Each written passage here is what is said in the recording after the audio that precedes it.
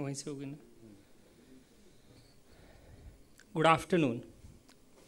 So good afternoon, dear doctors and esteemed delegates. A heartfelt welcome to the Multi-Speciality Health Symposium hosted by Eternal Hospital and Jaipur Doctors Welfare Society. We are fortunate that you all are here today and you have spared your precious time for this conference. And we are thrilled to have you all here today. Ladies and gentlemen, so today we have gathered here to explore the latest advancements and breakthrough in various surgical specialties. Your active participation in discussion and Q&A session is encouraged, and as it contributes to the success of the event, let's unite, learn, inspire to enhance patient care and healthcare practice. So first I will request Dr. Ajit Bana sir, Chairman Cardiac Sciences Department. So first I will request for the lamp lighting sir, Dr. Ajit Bana sir, Dr. Vikram sir, and Dr. D.S. Malik and all respected members who are sitting on the front row.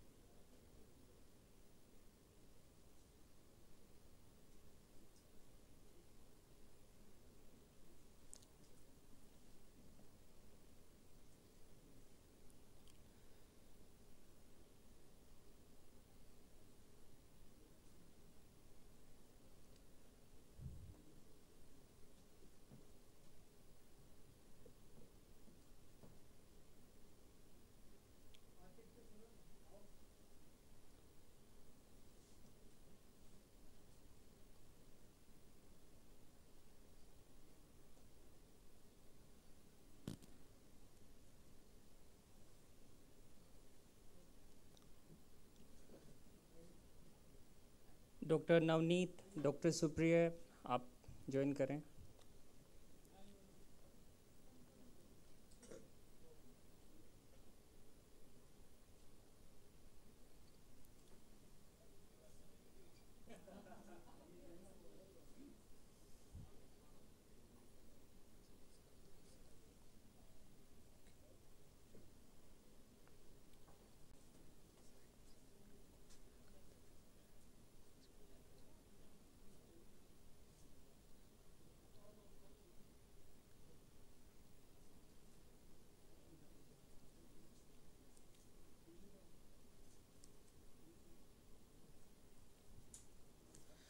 So thank you very much. Now I will request Dr. Ajit Bana sir to start the session.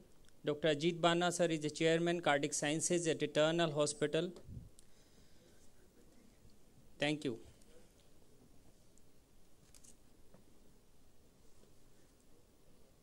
Good afternoon. Thank you very much, Nitesh, for introducing me. And somebody has specs here. Whose specs are these? Glasses. So I'll be talking about the heart valves. So we all know that heart valves are two types. They are mechanical and bioprosthetic. So I'll be talking about bioprosthetic valves mainly. Mechanical valves are the valves which require anticoagulation. And one Indian company has come up.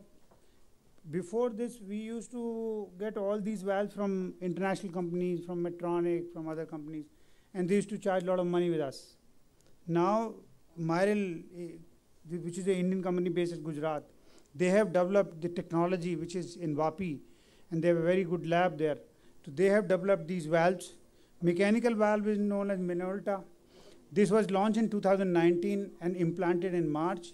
Daffodil is a bioprosthetic valve, tissue valve. It is a bovine pericardium.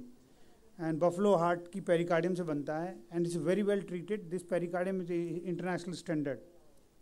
Then flow marrow is a bovine tissue heart valve which is for the mitral position, and daffodil neo is for the aortic position. Next. So daffodil study for first human implant was in 2017, and since then so many implants, more than 400 implants have been done in India and outside India. This is the valve which is approved by CE mark, means it has been used in Europe, in Germany also. And now daffodil 5-year study is completed in 2023, and the results are very encouraging. And daffodil neo is a latest generation valve which was launched in 2023, and first commercial implant was done in February. We have also implanted in few patients. Next.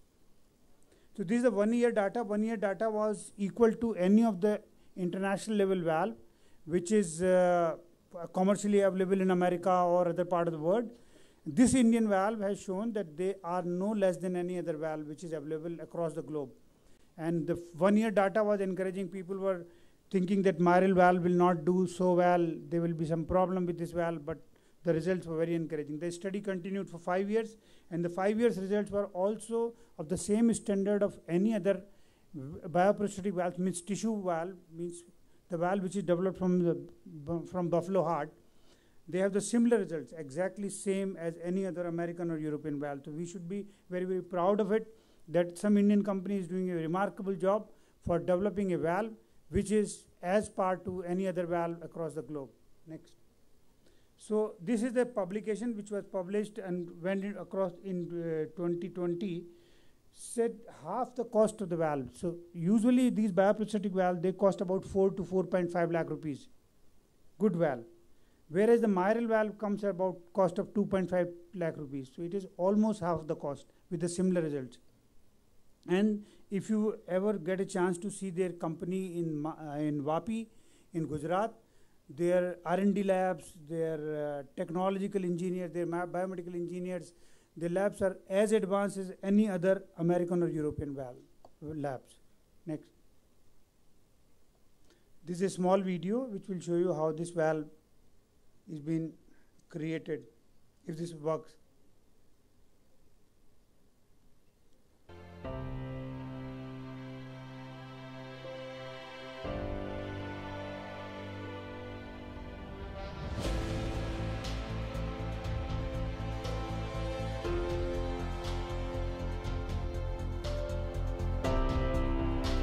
This is a polymer stand on which we put a frame and we cover it with a cloth so that it will not be thrombogenic.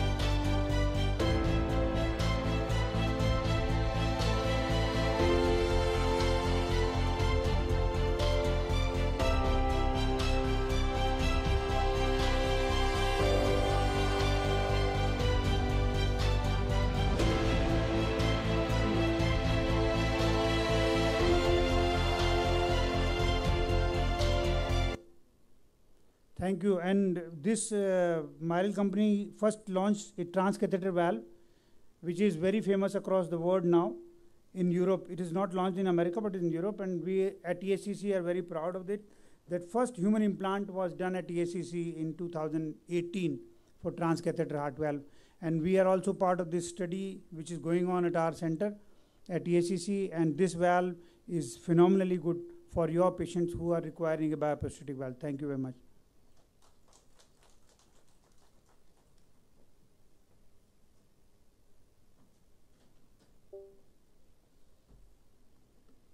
Thank you, Dr. Bana sir, for nice presentation. For the next presentation, I will request Dr. Vikram Goyal sir. Dr. Vikram is a Director Cardiac Surgery at Eternal Hospital, Sanganer. So we welcome Dr. Vikram Goyal sir for the next presentation. Thank you. Give a big round of applause for Dr. Vikram. Thank you.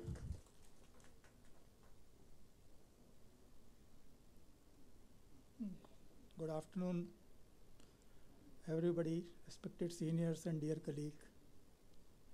I am thankful to the organizers, Dr. Makkad and others, to give me opportunity to showcase my work. I have recently joined Eternal Hospital, Sanganer, and let me tell you something about the Eternal Hospital, Sanganer. Eternal Hospital, Sanganer is 100-bedded multi-speciality hospital, having all the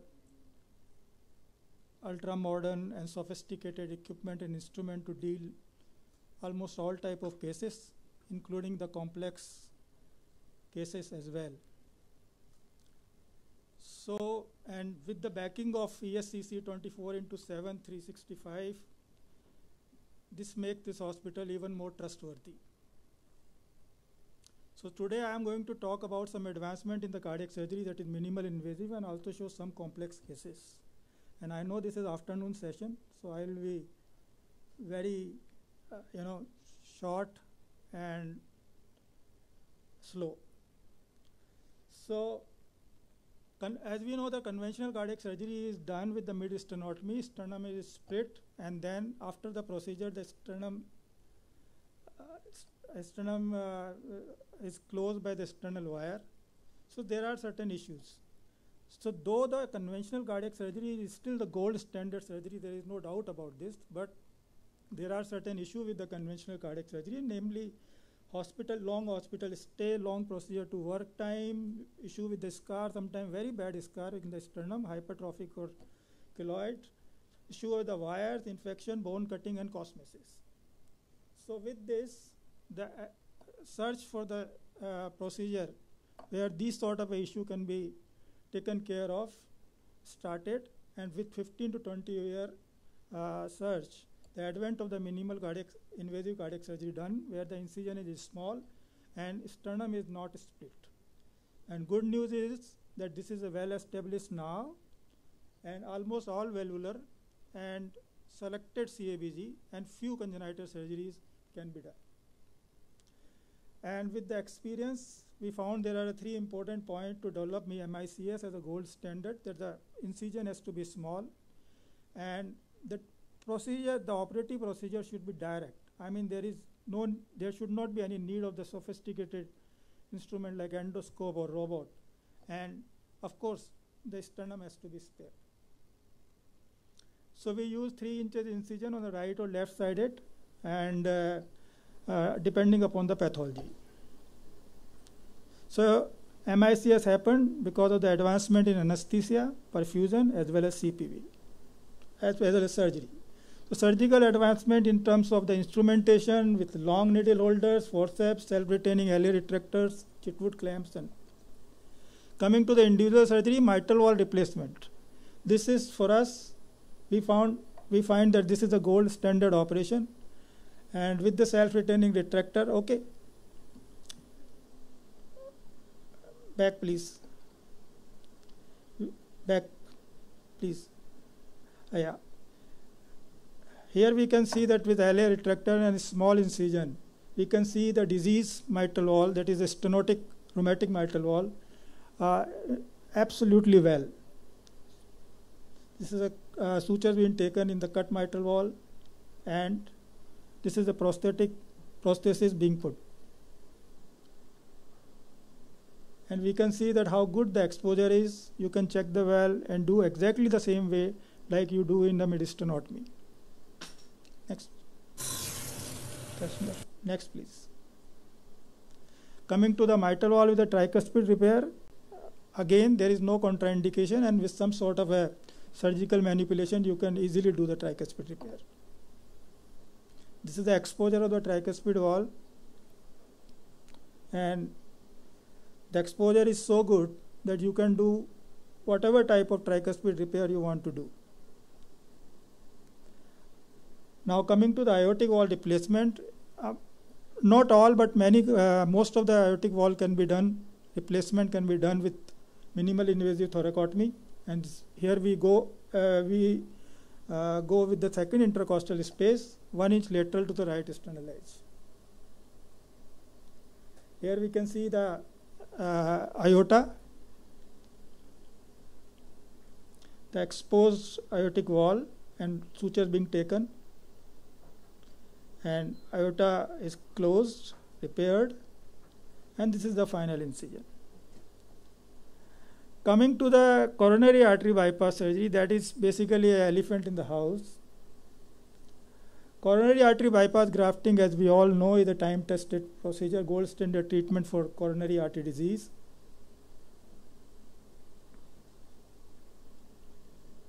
It is time-tested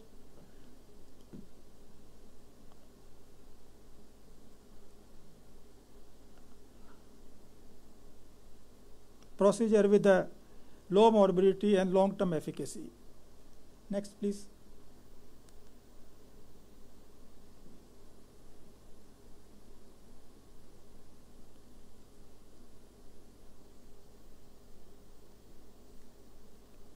There is some glitch in this. Can we move it?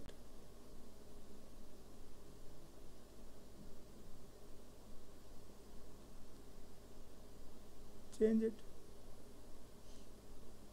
Next. Next. So the need of the hour is that to develop a reliable time-tested procedure with less morbidity, should not be having any compromise on safety. It should be reproducible. In short, a procedure with the clinical benefit of a PTCA, clinical benefit of a CABG, and morbidity of PTCA. So MI-CABG exactly the same procedure as the gold standard except the approach. No changes conduit, no changes in osmotic techniques, so hopefully the same results. We use 3 inches incision lateral thoracotomy left side. CPB, Lima harvesting, proximal anastomosis, and distal anastomosis are the 4 parts. Here we can see the Lima harvesting, and with this specialized retraction system and specialized instrumentation, we can fully harvest the Lima. Here we can see the fully harvested left internal mammary artery. And for proximal technique, proximal anastomosis, the aorta should be in digital control. And with the experience, we have moved from 1 proximal in aorta to almost all proximal anastomosis on the aorta. Here we can see the aorta is clamped. There is a 1 proximal anastomosis and 2 proximal anastomosis. And here in this slide, we can see 3 proximal anastomosis, so that we can, graft multivessel coronary artery disease with this. Next, please. So coming to the distal, which is the most important thing, then the idea is, and the bottom line is, there should be no compromise, same technique, same instrument. Of course, the long-term success of this technique depends upon the zero tolerance for the bad graft quality. Here we can see how good the exposure of the posterior and inferior vessels and anterior vessel as well. This is the coronary vessel being opened and shunt being placed. Next, please. And this is the final result. Now, just to conclude, these are few complex cases, the photographs which we have done recently. CABG with a peripheral vascular disease, multiple graft with aortoiliac disease, and ascending aorta bifemoral graft. As the life expectancy is increasing in this part of the world as well, we are seeing more and more cases of the carotid artery surgeries these days. Redo surgery, naturally the same again with the life expectancy. We see more and more redo surgery, and the mortality and morbidity has really come down to 2 or 3% only in redo surgery. And we have moved from open vein harvesting in a cabbage to the endoscopic vein harvesting in many cases. Composite graft CABG, Lima Y total arterial in certain cases, and we are also doing some pediatric or infant cases, and here we can see that complex cyanotic tetralogy with hypoplastic pulmonary artery, complex cyanotic truncus arteriosus, epicardial pacemaker, and these are the smiling kids which we have done recently. Thank you very much. You hear me? Yeah. Anyway, a very excellent talk and very comprehensive cover, and being in the diagnostic side, non-invasive cardiology, we are there helping you to make the diagnosis, and especially the subtle heart failure, the strain rate and global, GLS, which we are doing, helps to catch those patients who actually have, preserved EF, but they are having. Yeah. So anyway, you want to say something?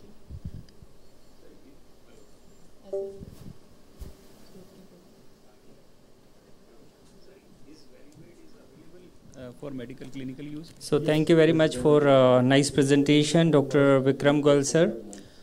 I will request Dr. Piyush, Dr. Ghanshyam Soni, Dr. Sri Devi. Dr. Mishra, you wanted to ask something? Yeah.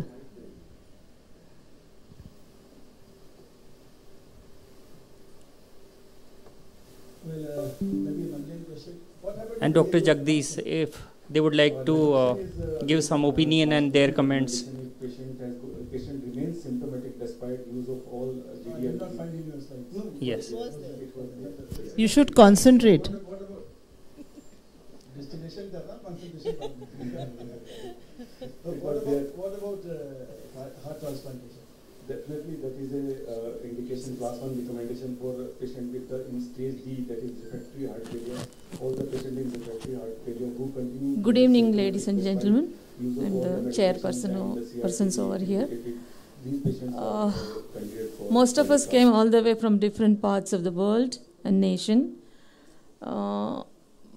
to participate in the VOD. And at later stages, we realized that there were symposia, and how far the science is progressing towards the excellence to save the lives. As of now, we saw the photos of kids. They have been helped a lot to save their lives. The gratitude that we got from the parents, their relatives, it is par excellence, and only God can do that. And I'm very happy and I'm very grateful to the doctors who are sitting over here, saving the lives of the doctors, saving the lives of the kids and patients, which most of the publics will not know. They just see you wearing a green apron and getting into the OT. Once we come out of the OT, people think only about the bad things, what happens there, accusing it against the doctors. So such symposia are necessary to make the public realize how much efforts a doctor as a human being takes before he becomes a specialist. So I think we need to do more and more such symposia, addressing the audience, as well, not only the doctors, comrades, but the audience as such, so that some knowledge regarding the do's and don'ts and possibilities to save a life. And in turn, the doctor who has put all his or her effort to save a life, will be at least relieved of a trauma at the end of the procedure. And people should know what are the limitations of a doctor. In that case, I think we will be helped much to do the betterment for the society. And very happy, and I'm grateful to all the speakers, guest speakers over here. Hats off to you, sir. Thank you so much. Namaste. Thank you very much, ma'am, for your nice comments. So we are happy to share that more than 100 doctors are connected through various online platforms, and so people are connected virtually and they are asking questions. So thank you very much. Thank you very much, Dr. Bana sir and Dr. Vikram, for the nice presentation. So now let's move on to the next session. I will request Dr. D.S. Malik sir. Dr. D.S. Malik sir is a director, general and laparoscopic surgery at Eternal Hospital. So I will request Dr. D.S. Malik sir for the next presentation. And if Dr. Manish Kumar Sinha, Dr. Milind, Dr. Ramesh Anand, if they are around, so we will request you to join here at stage, sir. No problem. So I will request Dr. D.S. Malik sir for his next presentation. Sir will speak about the rarely seen hernias in clinical practice. Over to Dr. D.S. Malik sir. Thank you.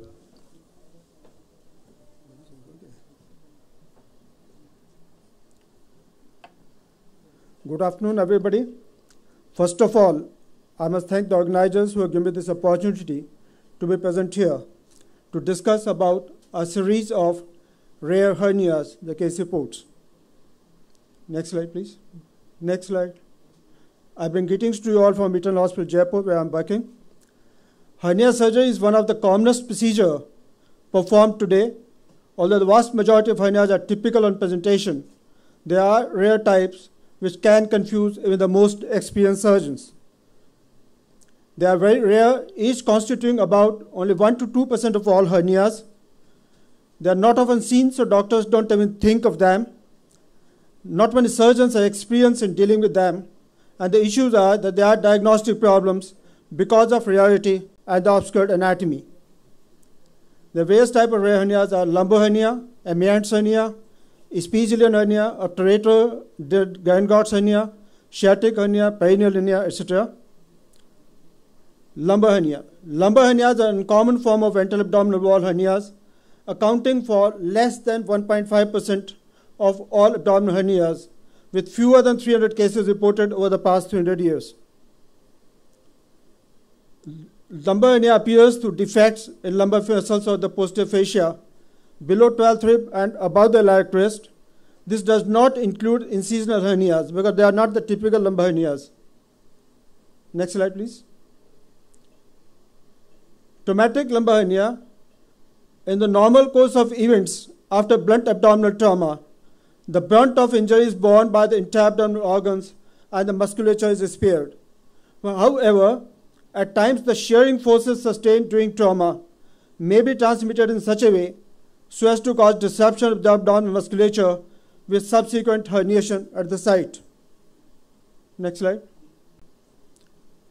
The traumatic lumbar hernia appears due to sudden application of blunt force to the abdomen, and the location of defect does not correspond to the site of impact. Actually, the site of injury at a different place and hernia appears at a different place. Next slide, please. They can be classified based on etiology into congenital and acquired. Acquired may be primary or secondary lumbar hernias. Next slide. The primary hernias are spontaneous, whereas the secondary hernias are most of the time post-traumatic, but they may be post-surgical lesions or other inflammatory lesions. They can be classified based on anatomy into superior lumbar hernia, inferior lumbar hernia, and the diffuse lumbar hernias. The superior lumbar hernia appears through the superior lumbar triangle, that is the triangle of Greenfeld and Lashaft, which is bounded above by the 12th rib, which is formed base of the triangle. Anteriorly is bounded by posterior border of maternal oblique and posteriorly by erector spine of the quadratus lumbar muscles.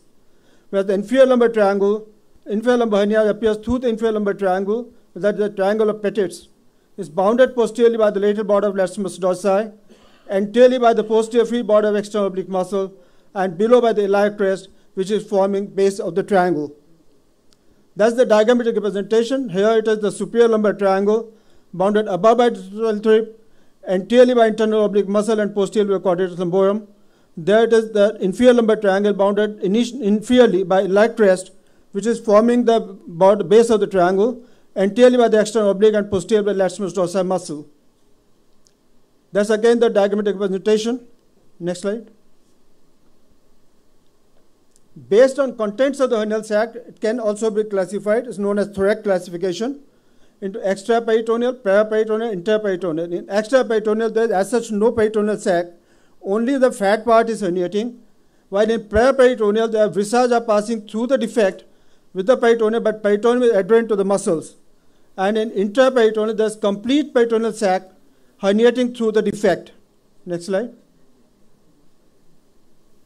Next slide, please. Now, lumbar hernias constitute about 1.5% of all abdominal hernias, and in less than 3 cases have been reported in literature for the last 300 years. 20% of them are congenital, 80% acquired, of them 55% primary, 25% secondary. Ambience hernia. An ambience hernia is a rare occurrence where the vermiform appendix is found in inguinal hernia sac. It's most commonly found intraoperatively during a right-sided inguinal hernia. Next. The appendix is pendant into the sac in the ambience hernia. They are almost always diagnosed per-operatively, although rarely they can be diagnosed pre-operatively if CT scan abdomen has been done previously. It's named after Claudius Ambiance. The incidence of ambience hernia is around 1% of all inguinal hernias. They occur most often in male patients, and they are most commonly located on the right side due to the location of the appendix, although in literature left-sided hernia has also been reported. There are 4 types of hernia, type 1, 2, 3, and 4, and accordingly there is surgical management of these. In type 1, there is normal appendix in an hernia, so hernia reduction is done and mesh repair is done as usual. In type 2, there is acute appendicitis, but there is no abdominal sepsis. In this, appendicectomy is done and primary repair of hernia done without any mesh repair. In type 3, there is acute appendicitis in one hernia with abdominal wall or peritoneal sepsis. There the laparotomy is done for sepsis, appendicectomy is done, and primary repair is done without any mesh repair. Whereas type 4, there is acute appendicitis along with some other abdominal pathologies. So it is managed as type 1 to 3 and investigated accordingly as per the pathology requirements. Next slide. Episiotomy hernias. They usually located along the semilunar line in the area of Episiotomy belt. It's named after Adrian van der Espiegel, who was first time identified the semilunar line, although it was first recognized by Joseph Klinkosch in 1764. Next slide, please. The hernia appears most commonly in the 4 to 7 decades, and the male-female ratio is 1:1.18. Next slide. Episiotomy hernias, they are very uncommon and constitute only about 0.12% of all abdominal wall hernias. They can be congenital or acquired. The perforating vessels may weaken the area in the episiotomy fascia, and a small lipoma or fat enters here, which gradually leads to hernia formation. Sometimes the episiotomy hernia may be related to stretching of the abdominal wall caused by obesity, multiple pregnancies, or the previous surgery or the scarring. It has been described as a complication of chronic ambulatory peritoneal dialysis also. The episiotomy occurs due to a weakness of episiotomy fascia, which is the layer between rectus muscle and the semilunar line. The absence of a posterior rectus sheath is a contributing factor, as this location therefore mostly occurs below the arcuate line. These hernia occurs through slit-like defects in the anterior abdominal wall adjacent to the semilunar line, which extends from the tip of the 9th costal cartilage to the pubic spine, the lateral edge of the rectus muscle inferiorly. The episiotomy aponeurosis is the widest between 0 to 6 centimeter cranial to the interspinous plane, and 85–90% of the hernias occur within the episiotomy hernia belt. The hernial ring is a well-defined defect in the aponeurosis. That is the episiotomy hernia belt. That's the low down is the interspinal plane that is between the 2 anterosupine spines, and 6 centimeters cranial to is the area where the episiotomy hernia belt. 80–90% episiotomy hernia there is in this belt only. Next slide. The symptoms can vary from abdominal pain, lump in the anterior abdominal wall, or patient may have a history of incarceration or without intestinal obstruction. Pain varies in type, severity, location, and depends upon contents of the hernia. Pain often can be provoked or aggravated by maneuvers that increases the intra-abdominal pressure and is relieved by the rest. Next slide. If patient has a palpable lump along the special epinosis, the diagnosis is apparent. The same applies to the hernia appears when the patient is upright and disappears spontaneously lying down. Next slide. Clinical diagnosis is complicated by that the defect continues to expand laterally and caudally between the two oblique muscles. Some patients present with abdominal pain, but there is no lump. For these patients, radiological investigations are requested for diagnosis. And if on radiology the investigations, the diagnosis is not clear, diagnostic laparoscopy may be performed. Special hernia have been repaired by both conventional and laparoscopic methods. Now the case reports. The first case, a 69-year-old female patient present with gradually increasing painless reducible swelling in left lumbar region for last 5 months. She fell from the first floor of his house. She sustained vertebral injuries and hematoma abdominal wall left side. She was managed conservatively for these injuries, and in the post-recovery period, she noticed a swelling which is gradually increasing left lumbar region. They were diagnosed as traumatic lumbar hernia, and she underwent freedom octomesh repair. Next slide. That is the patient lateral position, incision being given. Next. This is the hernial sac being dissected. Next. That was the octomesh which was applied. Next. This is putting the mesh on the sac. Next, and repaired. Second case was 57-year-old female patient. She presented with huge, gradually increasing reducible swelling in the left lumbar region for the last 2.5 years. She met an accident in 2011, bony injuries in pelvis. She was managed conservatively. Again, in post-recovery period, she noticed the swelling. She was diagnosed as traumatic lumbar hernia, and she also underwent freedom octomesh repair. Next slide. That is the patient with left lumbar hernia. That's the CT scan showing the left lumbar hernia. There's the sac being dissected. Sac after reducing the sac. Next. This is after putting the mesh, and the hernia sac was repaired. Hernia was repaired. Now next is 72-year-old male patient. He presented with reducible swelling right inguinal region, diagnosed at right inguinal hernia. He was taken for surgery in the case of right inguinal hernia, but when sac was opened, appendix was found to be present into the sac, so the diagnosis was made as Amiens hernia. The appendix was very mild inferior, almost normal. It was attempted to reduce, but could not due to adherent mesoappendix with the sac wall, so appendicectomy done and sac closed. Since there was no gross contamination, wound was thoroughly irrigated, pre-peritoneal space created and freedom pillow mesh was repaired. That is the appendix presented into the sac. Appendix was dissected. That is the pillow mesh which was deployed. And this is the after deploying the pillow mesh. Next. Now next is a female patient, 48 years, presented with pain, swelling right side lower abdomen for last 2 months. She had a vertical scar in midline and subumbilical region. So at first look, it was thought to be incisional hernia, but on examination, the defect was located 2 inches right of midline in semilunar line. So diagnosis was made as special hernia, and the CT scan abdomen confirmed the diagnosis. Next. That was during the dissection. Next. This was after putting a mesh, octomesh. This is the mesh. Next. So next case was a 48-year-old lady presented with complaints of pain and abdomen, left lower quadrant for last 6 to 8 months. She was a known case of hypertension, and she had undergone total abdominal hysterectomy in July 16. Thank you so much. I can only say lots to learn, and lots of things are improving and everything is improving. I think even tents and stents in everything in designing. Next.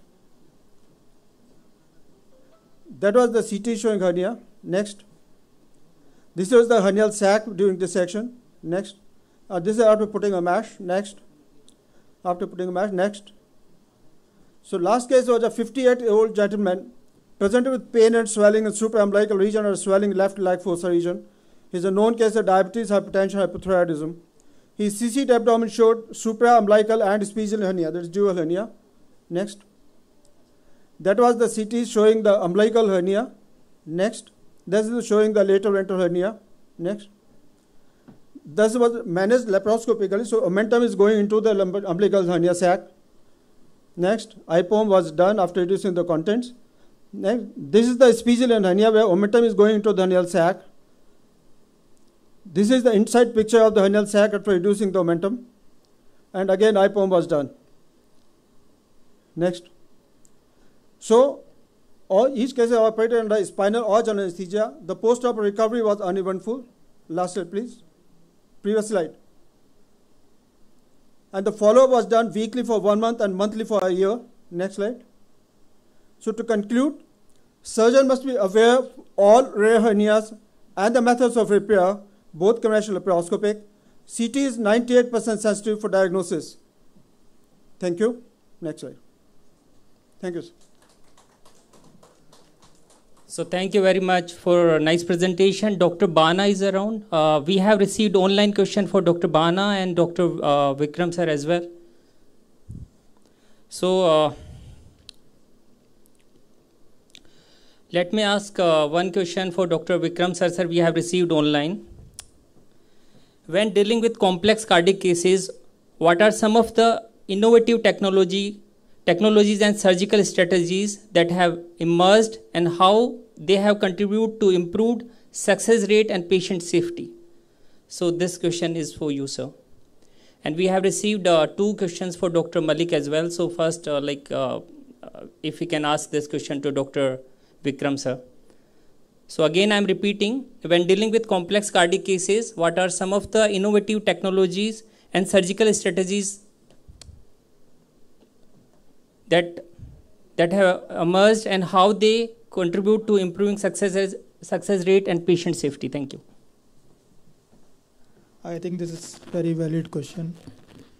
And as the time passes on, the more and more complex and complicated cases we deal in our practice. So with the complex and complicated cases, there is a progress in all department of the technology as well. Like I mentioned in one of my slides, there is a development in anesthesia, perfusion, and surgical instrument as well. So like in complex cases, we try to use the use of the CPB as minimum as possible. Like we have shifted almost more than 90% to the beating heart surgery, means avoiding the cardiopulmonary bypass circuit, which itself is like a source of the complement activation and lot of inflammation. So this is the one way. In congenital surgeries and intravalvular heart surgery, with the advent of the radiology in a big way, we know many things beforehand and in depth before actually going for the actual procedure. So these things has helped a lot. And then with the minimal invasive cardiac surgeries and the other way of doing this thing like femoral cannulation and all that, we really avoid the complication of this type of complex surgeries. Thank you. Thank you very much, sir, for the detailed answer. And we have received one question for Dr. Malik, sir. So the question is, considering the challenges in diagnosing these less common hernias, what are some diagnostic tools and imaging techniques that can aid in acute identification? How do they complement the clinical examination? Well, the clinical diagnosis is one of the best diagnoses in hernia cases. But in rare hernias, sometimes there is no lump, only plain abdomen is there. Then, of course, radiological investigations are being done. CT scan is one of the best investigation that can diagnose. Even sonography can diagnose, but most of the time, sonography does not give any perfect answer, so CT scan has to be done. Then sometimes even CT is not the final answer, and in such cases, diagnostic laparoscopy can be done, who can diagnose perfectly the hernia cases. Thank you. So thank you very much, sir. Now we will request for the next presentation of Dr. Jeevan Kakaria, sir. Dr. Jeevan Kakaria will talk about the advances in laparoscopic surgeries. Dr. Jeevan Kakaria, sir, is a senior professor at SMS Medical College, Jaipur.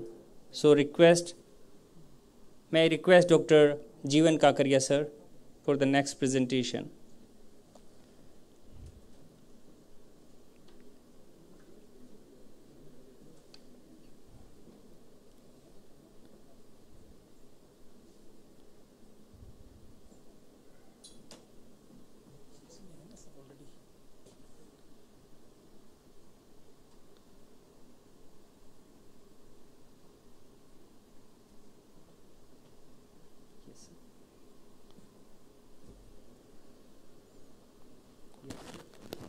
Good afternoon to all. First of all, I'm highly thankful to ESCC team to give me the opportunity. I'm just briefing about the minimal access surgery. So next, please. Next, please. So minimal access surgery is the marriage of the modern technology and surgical innovations. This is quoted by some unknown person. Next, please. As you all aware about history of laparoscopy is start with the 1901, and when the Germany people George started and used a cystoscope in the abdomen of a dog, that is known as cilioscopy. Next. After that, the journey in 1911, the first laparoscopy in Johns Hopkins, and that was a 12 mm proctoscope into the epigastric incisions, and that was called as a organoscopy. Next, please. After that, journey continues in 1920, 1938, 1966, and 1974. Finally, the start with the laparoscopic surgery. Next, please. And in 1985, the most common procedure, that is the laparoscopic cholecystectomy, started by Dr. Muhe. Next, please. And finally, in 1992, the laparoscopic cholecystectomy established as a gold standard surgery. Next, please. So, see the huge difference that laparoscopic cholecystectomy versus the open cholecystectomy. There was a large incisions initially, but later on is converted into the smaller incisions. We are doing laparoscopy in hernia surgery. All type of hernias or procedures are done by laparoscopically, like TAPP, TEP, and all type of hernias are now started with the laparoscopic surgery. Next, please. So see the huge difference between the laparoscopy and open surgeries. In larger hernias, more than 25 centimeter incision, but in the laparoscopy surgery, only the small incisions are there. Same like in inguinal hernias, only the 3 dots visible. Otherwise, in the previous sites, there is a huge scar was there. Next, please. We are dealing with the laparoscopy in colorectal surgeries, all type of surgeries like benign and malignancy. Next, please. We are dealing with the hereditary surgery either in the liver or the thorax. We are all dealing with the laparoscopy route. Next, please. The adrenal surgery also included in laparoscopy surgery. In the previous era, it was a very difficult surgery, but nowadays, with the gold standard, is laparoscopic adrenalectomy. Next, please. Same like splenectomy in the cases of ITP and the hereditary spherocytosis, hemolytic anemias, LSLEs, Hodgkin's lymphoma, we are dealing with laparoscopic surgery. Next, please. Same like Heller's kyphomydectomy for achalasia cardia. Next, please. Hiatus hernia as well as Nissen fundoplication, we are dealing with laparoscopically. Next. And the bariatric surgery. Now the latest advancement is bariatric surgeries. That is the major public health problems. There are 4 types of recent type bariatric surgeries, but I am dealing mostly the MZB, that is mini gastric bypass. Next, please.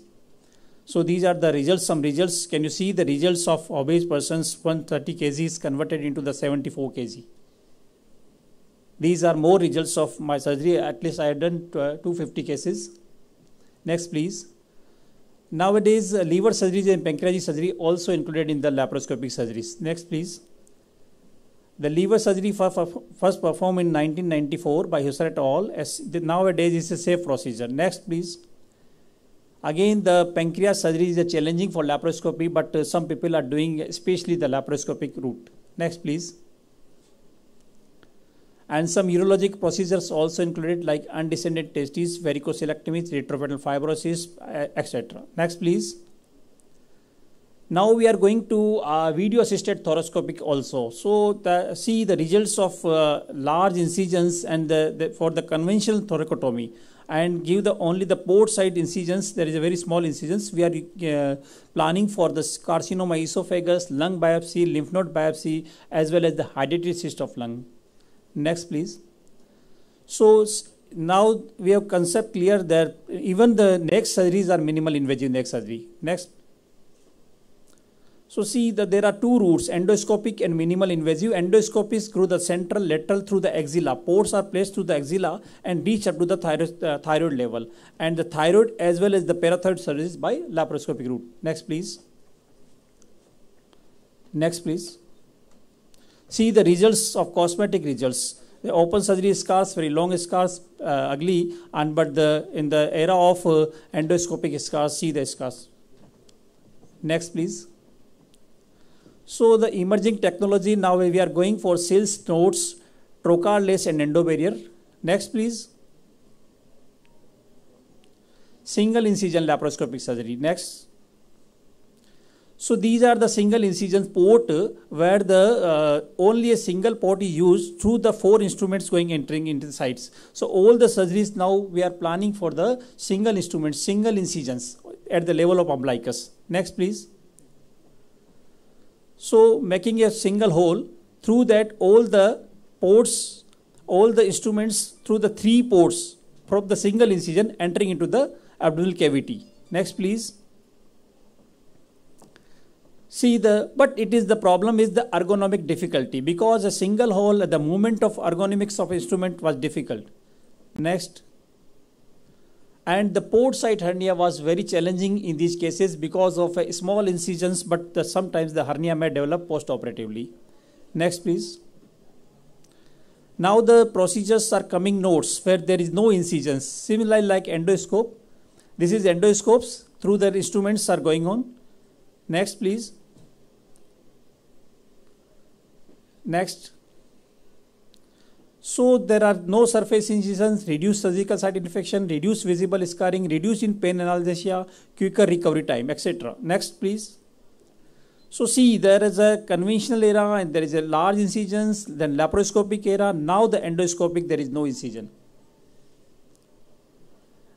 We have done almost 2 cases of transvaginal cholecystectomy, that is again through the vagina route, and the procedure is done by the cholecystectomy. Next, please. That is the transgastric route. Next, please. Now people are doing appendicectomy without any scar. Through the colon, they enter into the appendix site and remove the appendix. Next, please. Obesity is again, some people are doing as a nodes. Next, please. See the endoscope enter into the stomach, making a hole and pick up the loop of jejunum, and same as a bariatric procedure, that is the Roux and Weiss gastric jejunostomy, that is same some people are doing as a dots. Next, please. Some endo-barrier techniques are there. Next. See, there is a physical barrier between the ingested food and the intestinal wall, so the absorptions become less. So same like a bariatric procedure is the endo-barrier procedure. Next, please. So benefits include endo-barrier weight loss and glycemic control in type 2 diabetes, safe alternative to gastric bypass because we can avoid the major surgery. Now the next era is robotic surgeries. Next, please. What robotics aim to improve the laparoscopies? Because surgeons operate from a 2D image, but in robot there is a 3D image. And in the laparoscopy, straight rigid instruments, instrument tips control at a distance level, reduced dexterity, precision and control, unsteady camera control by assistant because we require assistant only, dependent on assistant for surgical support through the accessory port and greater surgeon fatigue. That's why robot came into the market. Next, please. So 2 types of robots. Da Vinci is properly used. Next, please. So this is the Da Vinci system. So this is precise movements of instruments in the cell unit using the console controls. Next, please. There is an important feature is a endo wrist. So it's like a hand. Endomess instrument tips move the human wrist. Same as a human wrist, so the learning curve is lesser. Next, please. But the disadvantage is again it is expensive, but in the market, US, UK, everybody is doing robotic surgery. Next, please. Next, please. So we have done almost 20 cases because in our SMS center recently allotted to the robot. So we have done 20 cases, but the far better results. Next, please. Next, please. So it ought to be remembered that there is nothing more difficult than to take the lead in the introduction of a new order of things, because the innovator has for enemies all those who have done well under the old conditions. This is quote by some persons. We have done total number of 90% cases of lap cholecystectomy. I have done 15,440 cases. Only one case is that I have to convert, otherwise there is no conversion rate, zero conversion rate with zero CVD injury. We have done lot of procedure, lap chole with CVD exploration, lap choledochal cyst, remnant cystic duct stone, post CVD injury. Next, please. Next, please. Lap appendix, diagnostic lab, ovarian CS, TLH, uterine prolapse. Next, please. Epigastric hernia, hiatal hernia, incisional hernia, TEP, TAPP. Next, please. Rectopexy, APR, AR for malignancies, hemicolectomy, sleeve gastrectomy, gastric bypass, including MCV, 184 cases. Next, please. So, lab ZZ, lab cystogastomy, so total 21,475 cases. I have recorded all the videos I have. Next, please. So, some awards. Next, please. This is my first longest gallbladder removed, that is 25.8 centimeter, that is published in first Guinness Book of World Record. Next, please. That was another second record, that is the youngest person I have to operate the gallbladder. Next, please. This is on broken record, that is 30 centimeter removal of the gallbladder. Next, please. And this is recently I have broken the record, laparoscopic cholecystectomy with CVD exploration in the youngest person, that is 217-year-old only. Next. This is the oldest person I operated, 109-year-old, that is published in Limca Book of Record. Next, please. And the maximum number of stones I have operated, 11,816 stones in a single gallbladder. Next, please. And I have also operated a smallest gallbladder, that is 9 mm. Next, please. And I have published a score, that is internationally published 10-point scoring system, that is for SAP lap cholecystectomy. Thank you.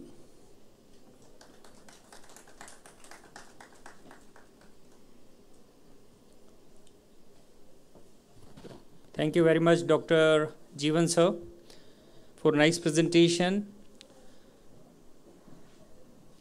So next I will request Dr. Yashpal Singh Rathod sir. Dr. Yashpal Singh Rathod sir will talk about the minimally invasive spine surgery. Dr. Yashpal Singh Rathod sir is a senior consultant at Neuro Surgery Department at Eternal Hospital, Jaipur. So may I request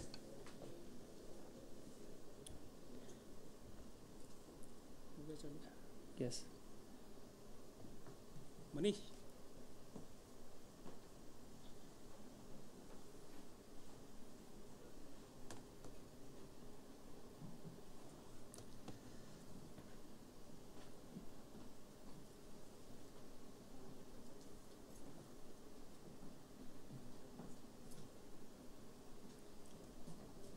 मैं जो बोलूँ तो video कर देना, short कर देता हूँ, बहुत लंबा का फायदा नहीं है। आप मेरे को नेक्स्ट मैं बोलूँगा तो वीडियो बोल दूँगा, वीडियो चालू कर देना। Good afternoon, everybody. Today I will be talking about the minimal invasive spine surgery and brief about the MIS TLIF surgery. Nowadays, every surgery is being done minimally invasive, and spine surgery is commonly being done by using minimal invasive techniques. Next slide. Next. The dimensions of back pain. More than 540 million people across the world annually suffer from the low back pain, and it's the fourth most common cause of disability.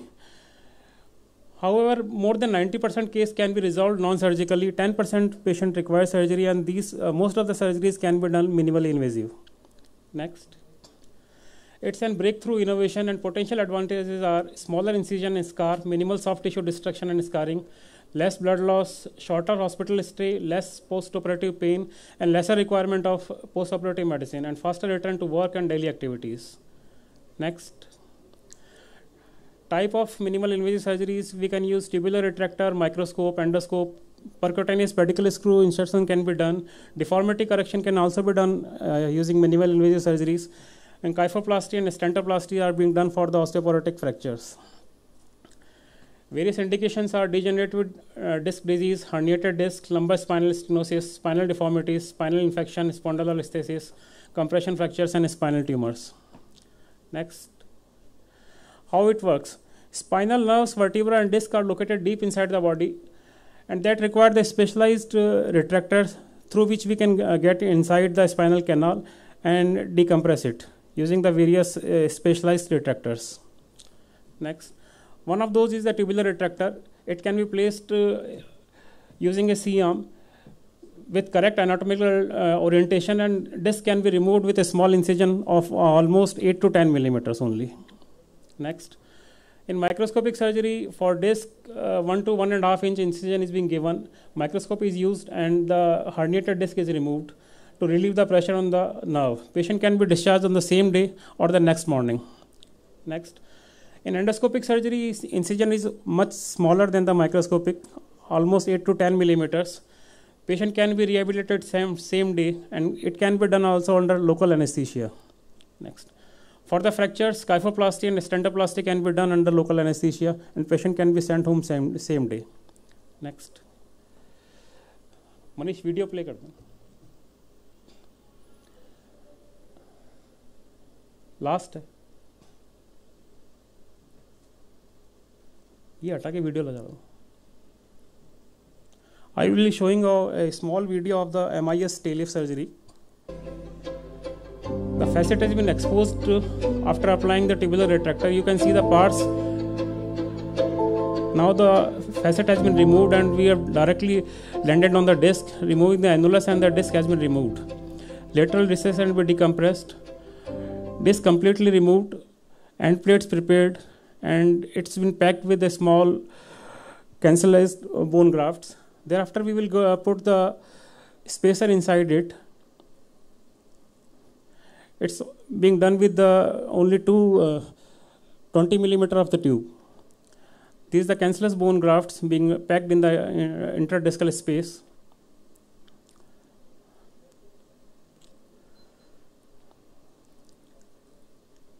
This is the case we are putting in the interdiscal space. It's been packed with the autologous bone graft.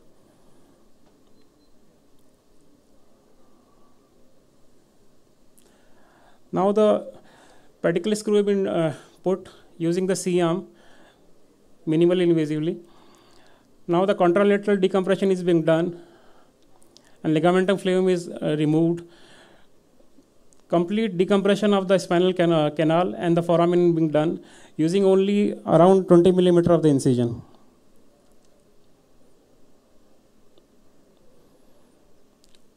After that, pedicle screw is been done when placed and rod is placed. Listhesis reduced, patient discharge on the next morning.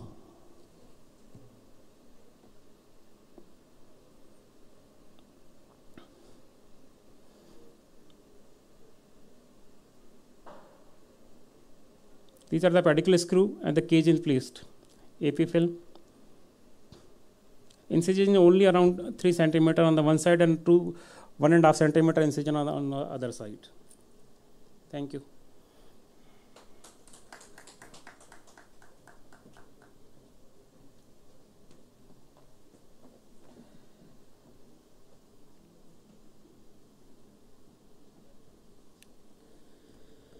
So thank you very much, Dr. Yashpal Singh Rathod, sir.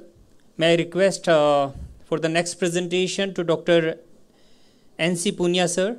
Sir will talk about the surgical treatment of some neurological disorder. Thank you. Dr. N.C. Punia, sir.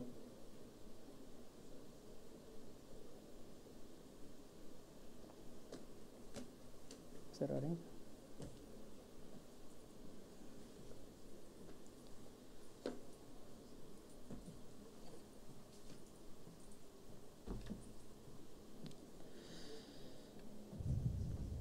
So we have received information that Dr. N.C. Punia sir is not around.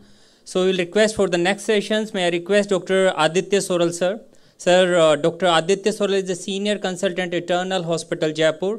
And sir will talk about the sports injury tips for practicing doctors. Requesting Dr. Aditya Soral for the next presentation. Thank you. Hi, that's a wrong presentation. Can I have the other one? So it's the folders EHCC 2023.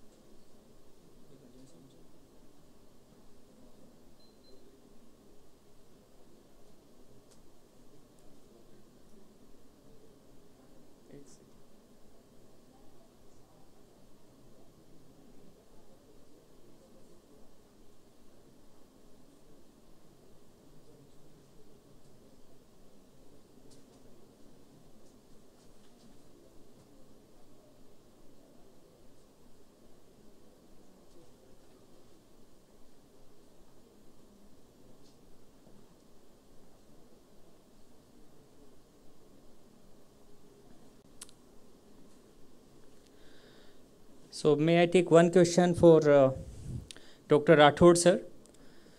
So what are the key benefits? What are the key benefits and advantage of minimally invasive spine surgery over traditional open spine surgery, and how does this approach contribute to faster recovery and reduce post-operative complication? First of all, we use the small incision, and the collateral damage is very small in comparison to open surgery. And because of that, patient can be rehabilitated very fast and can be discharged on the same day or either on the next morning.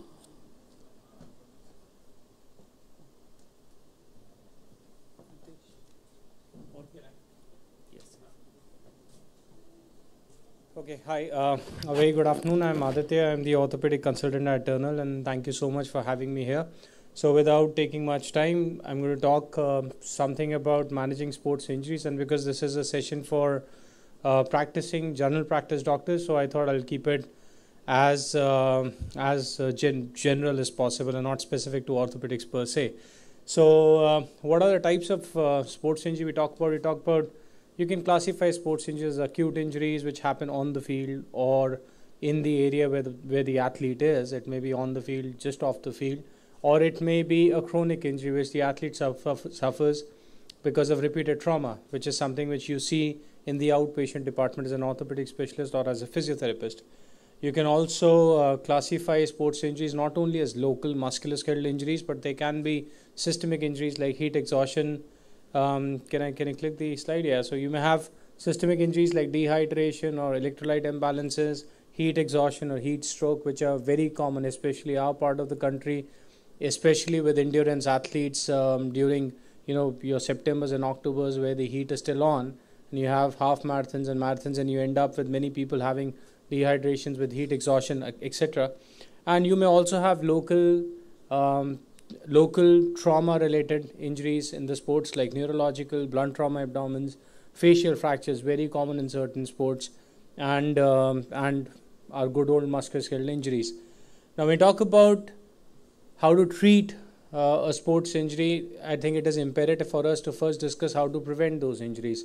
For most of them, they are easily preventable, and for systemic injuries which are like dehydration or electrolyte imbalances, there's nothing better than just giving that a small piece of information to people who come to your outpatient, and you being physicians, all you have to tell them is that if they are doing an exercise which involves a lot of sweat, our part of the country which involves a lot of heat also, especially humid heat in this area at this time of the year, all they have to do is they have to start with hydrating themselves before they start the event. So it's about 400 to 600 ml of fluid 1 to 2 hours before they start the event. It can be plain simple water. Something with electrolytes is even better. And when they are doing an event, something in the range of 150 to 200 milliliters every 15 to 20 minutes is the recommended dose for fluid replenishment. But at the same time, we see a lot of endurance athletes per se who would visit the first aid medical area during the endurance event, where they end up with hyponatremia because they had been replenishing it only with water. So any athlete who is practicing in an event which is more than 90 minutes in duration, we recommend that they take a salt capsule every 45 minutes, especially There are certain individuals who sweat a lot, more than 1 liter an hour, and if that is the rate of sweat, then it is absolutely essential for them to replenish the salt content, and therefore sport electrolyte drinks or something as good as homemade shikanji is fine enough, or coconut water is good enough for replenishment, rather than having plain simple water while the athlete is doing the event or soon after the event. The other thing is for heat stroke, I think it's pretty common sense for asking your athlete not to do an activity if it is avoidable. There are many events across the globe which have been cancelled, especially in Europe this year, which because of the prevalent heat wave currently. So yes, you can ask your athlete to avoid the activity. They have to acclimatize themselves. The best way to acclimatize to a hot environment or a warm environment is to do low heart rate training. You based on your heart rate monitor, there are multiple devices which can calculate your zone 2 heart rate. There were various formulas available online, and all you have to do is make sure. Can you go back a little? I'm not that fast, I'm sorry. Yeah, so the aim is to have a low heart rate training, a zone 2 training. Also, there's something called as rate of perceived exertion, RPE, with 1 to 3 being easy activity, 4 to 6 being moderate activity, and 7 to 10 being strenuous activity. This is purely a subjective criteria which the athlete decides himself or herself, and you have to tell the athlete to try and restrict their rate of perceived exertion to less than 7. Well, we can go ahead now. Thank you. Now, for local injuries, well, again, a bit of a common sense. If you're playing cricket, you rather not do it without pads and helmet. There have been fatal injuries in the field of cricket. We know Mr. Lamba, who died because of a injury to his head because of the leather ball. So, needless to say, you have to wear the sport-specific gear. Footwear, being the most commonly ignored, is something which is absolutely essential. So even if you're a golfer, you're not wearing the golf spikes, you will end up injuring your ankle or your knee at some point of time. So it's absolutely important for you to spend that money, ask your athletes to spend that money, and get the protective equipment they require. Adequate warm-up. So there's just one question I have for people in the audience, so I can keep you awake after lunch. Can anybody tell me what is a warm-up? When we say aap warm-up kariye, what exactly do we mean? What do we ask the athlete for? Can we have a mic for ma'am, please? Hi, yeah.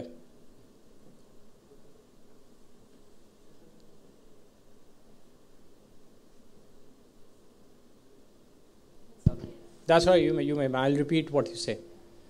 Warming up is doing the same job which you're supposed to do. To quote an example, you start a vehicle. All of a sudden, you directly go to 40 kilometers or 60 kilometers. The same procedure you're doing with the gear and accelerate and brake and all. In a slow manner, you start up and you tone up your body for some time, and then you warm up, and then you go to the final aspects of whatever you are doing in a strenuous manner. Okay, so what part of the human system are we warming up? What exactly is what you're warming up? The muscles. Contrary to what that's the most commonly held belief, but it's not the muscles. It's basically. Let me correct. The tendons which hold the bones, tendons and. No. So the whole idea is to warm up your. I'm concentrating myself. Yes. Right. So your analogy is actually correct, but I'd just like to make a fine adjustment to it. And you are right. So basically what you're warming up is the cardiorespiratory system. You don't warm up the muscles. You warm up the cardiorespiratory system. And for every athlete, irrespective of the game, because you're not warming up a specific system, you're warming up the cardiorespiratory system, you have to tell them to do at least a 12-minute walk or a light jog. That is what is a warm-up. So besides that, obviously, if they can do stretches, good enough. Even without stretches, they'll still, prevent injuries. But without an adequate warm-up, you end up damaging yourself significantly because your muscles are simply not there. They don't have the required blood flow, and your heart reserve is not, ready for you to take on that challenge. So your warm-up is a minimum 12-minute walk or a light jog. That's what you're looking for in a warm-up. All right, next please. We have to do sport-specific conditioning. I mean, obviously, you can't have a rugby player going and doing a marathon, and you can't have a marathoner go and play rugby. So it has to be sport-specific conditioning, which over a long period of time helps in preventing local injuries. Post-play, important. Most of us, even if we go to the gym or if you're running or cycling or swimming or whatever sport we play, we tend to avoid eating within the first 20 to 30 minutes, and that's an absolute sacrilege. You have to eat. You need that nutrition in the first 20 to 30 minutes, especially a dense protein-rich diet, so that your body gets enough raw material to start repairing the muscle. Whenever you're doing any kind of a physical activity, you are injuring muscle on a real-time basis, and therefore post-play nutrition is important. Cool down is important, which is again walk. Walk is also known as dynamic stretching, and that helps in dissipating that lactic acid collection, accumulation in your muscles, and that helps in healing. Especially it also prevents in developing post-activity soreness. Also, recovery plays a very important part. So if you've had an intense exercise, your athletes had an intense exercise, ask them not to compromise on the recovery and sleep, and therefore rest days in their regimen is an important part. You see many athletes on your televisions and playing, especially the ones who are very famous, have all kinds of multicolored tapes everywhere they can see. I've seen a lot of marathoners having tapes on their calves, on their ankles, on their, God knows wherever. The use is controversial. There's absolutely no scientific study which supports unequivocally the use of either braces to prevent ligament injuries or joint injuries, as well as taping. Taping is something which we would ask the athlete to use for a very short period of time when they are in the season, they have injured themselves and they are a vital player of that game, and the team cannot have that athlete sit out on the bench. So we can give them taping.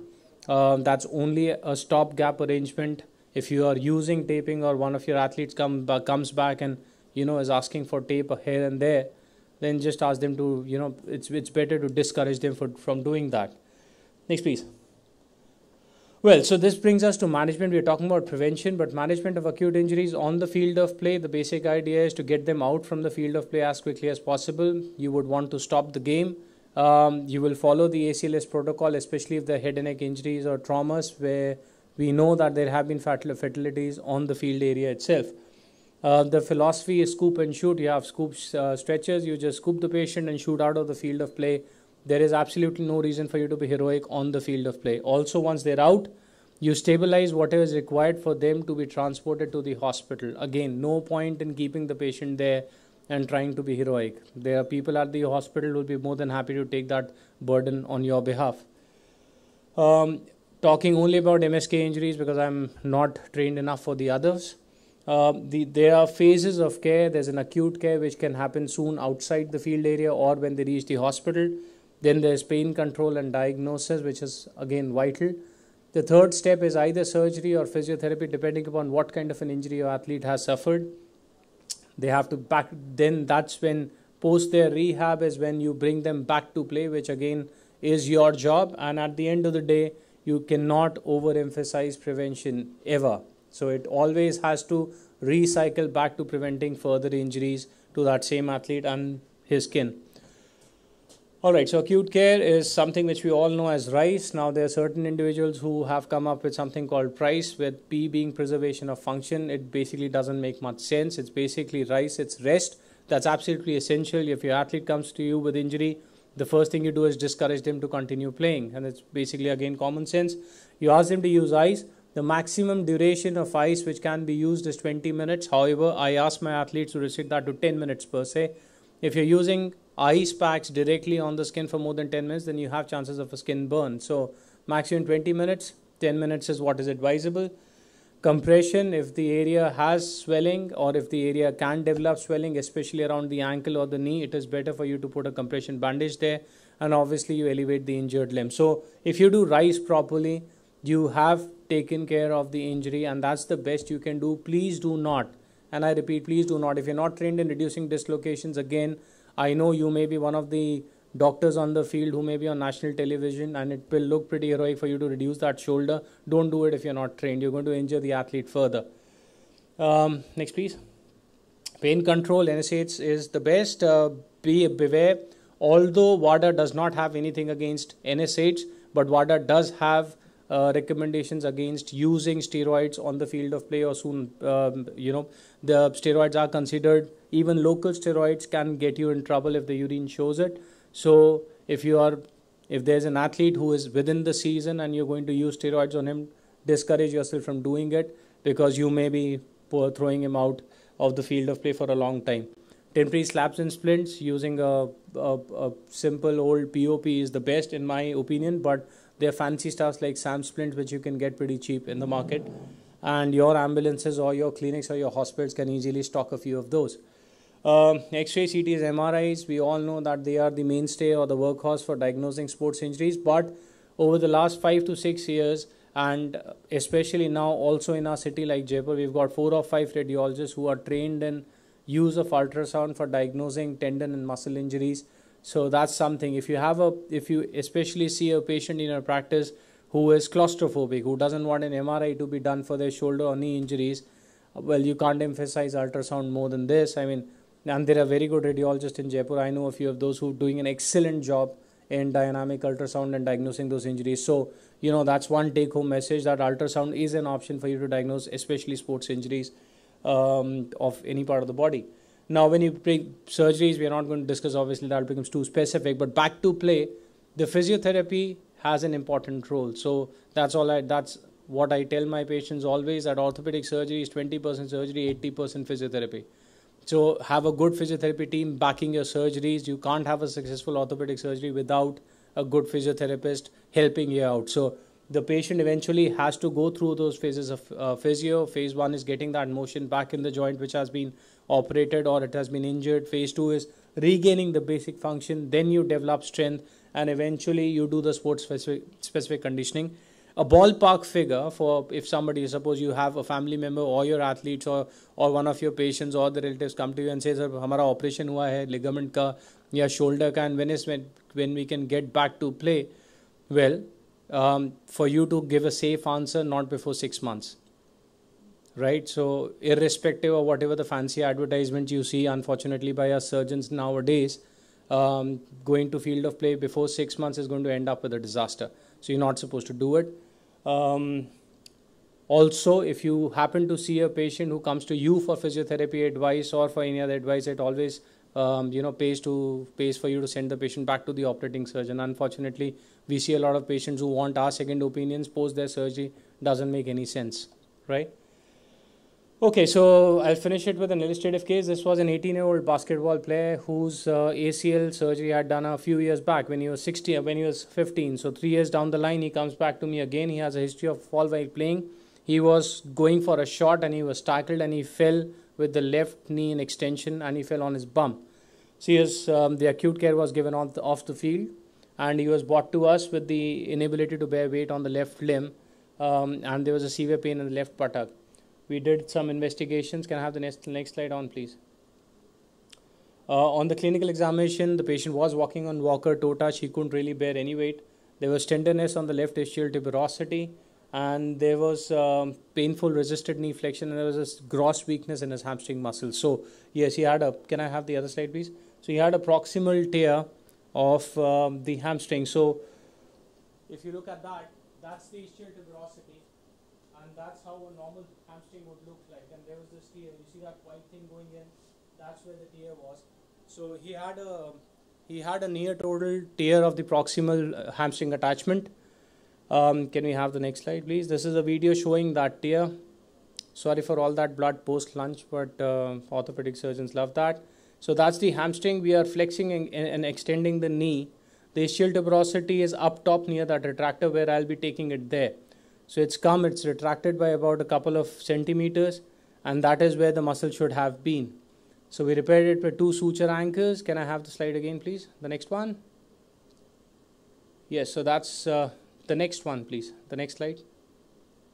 Yeah, so that's up top. You can see few of those sutures from the anchor, and that's post the repair. And here, this was somewhere in 2020 October. And now we have the other 2 videos not in the presentation. And now we have the same gentleman an year and a half. So rather a little less than a year. So it's about June 2021 when he came to us for the follow-up. Jo 2 alag videos hai. Outside the presentation, please.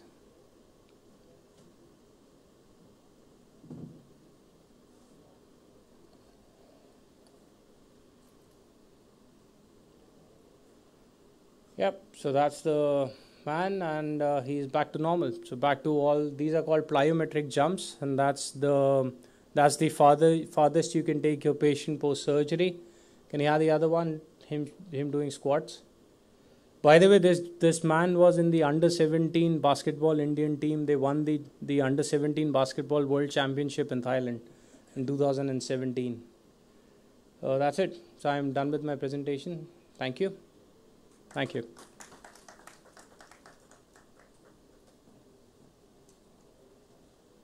So thank you very much, Dr. Aditya Soral sir. Only one question for you. As a practicing doctor, what are some of the most common sports injuries you encounter, and what advice or tips do you have for early diagnosis, effective management to facilitate athletes' speedy recovery and return to play? All right, so the two, let me just focus on two which I see commonly. The first and the foremost is dehydration. It's not musculoskeletal injury. The commonest sports injury, irrespective of whatever sport you're playing, is dehydration and electrolyte imbalance. So that's something which you need to teach your athletes about. And the other is musculoskeletal injuries because of poor recovery. So most of us, when we go to the gym, most of us, if we go to the gym or we start playing a new sport, we end up not recovering well. We end up either exercising all those 7 days or trying to compromise sleep. Most of us are busy doctors. You get up at 4:30 for a gym at 5:30, and then you're in your OT at 7 o'clock. Work till 7 o'clock, 8 o'clock in the night, and then you're back in the bed for about 4 to 5 hours before you get back again. Stop doing this. Have at least 6 to 7 hours of good night's sleep. Otherwise, you will eventually end up with an injury. Thank you.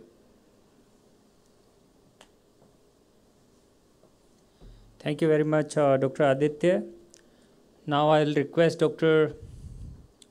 Ravi Gupta sir.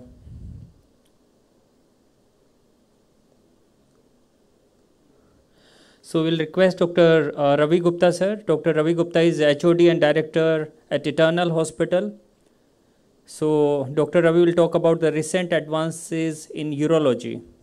So give a big round of applause for Dr. Ravi Gupta sir.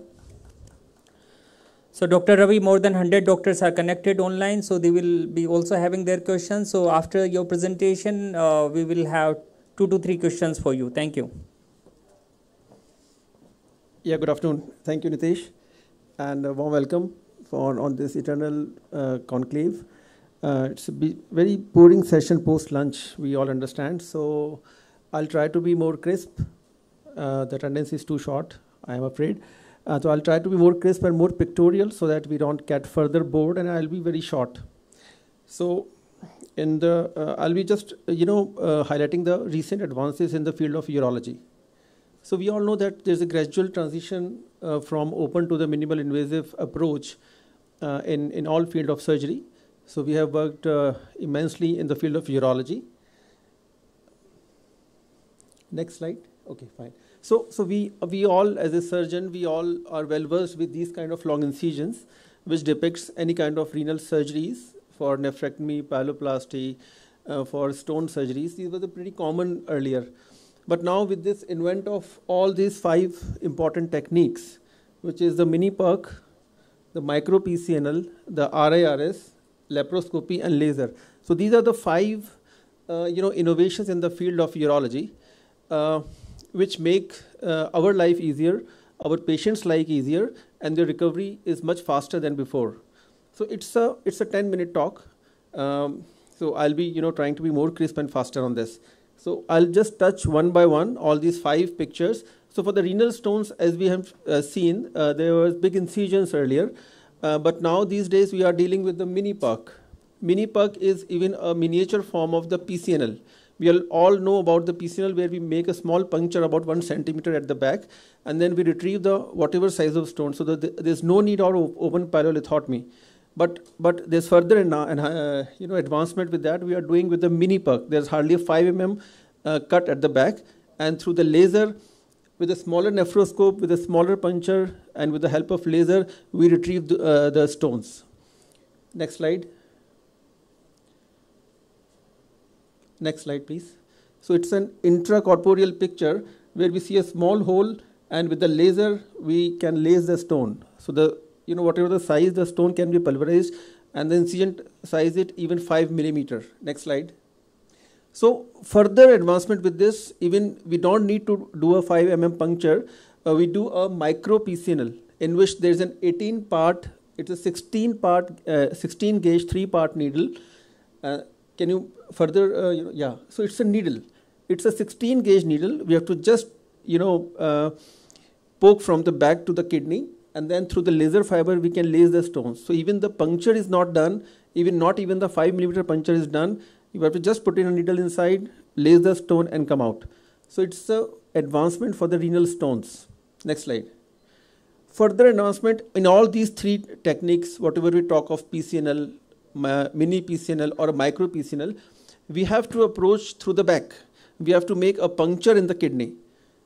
In the further advancement, this is RARS. I've been doing this since last 15 years.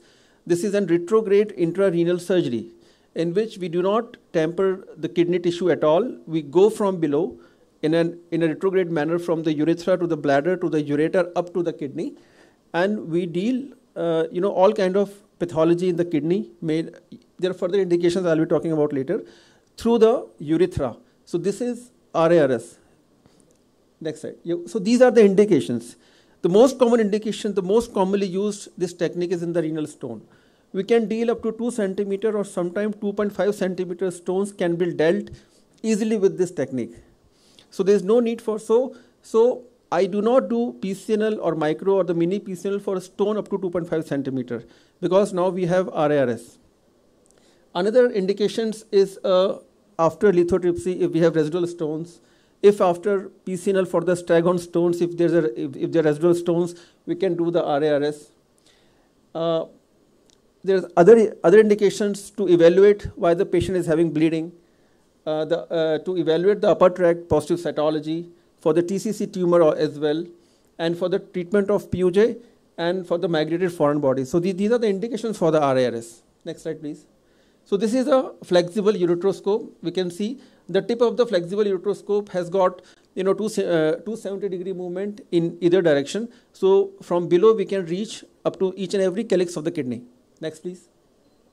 So as we can see, can I have a pointer? Do we have a pointer? No. So can we, on the left side, can we have a radiopaque shadow in the renal area that depicts the renal stone? Yeah, please. Thank you.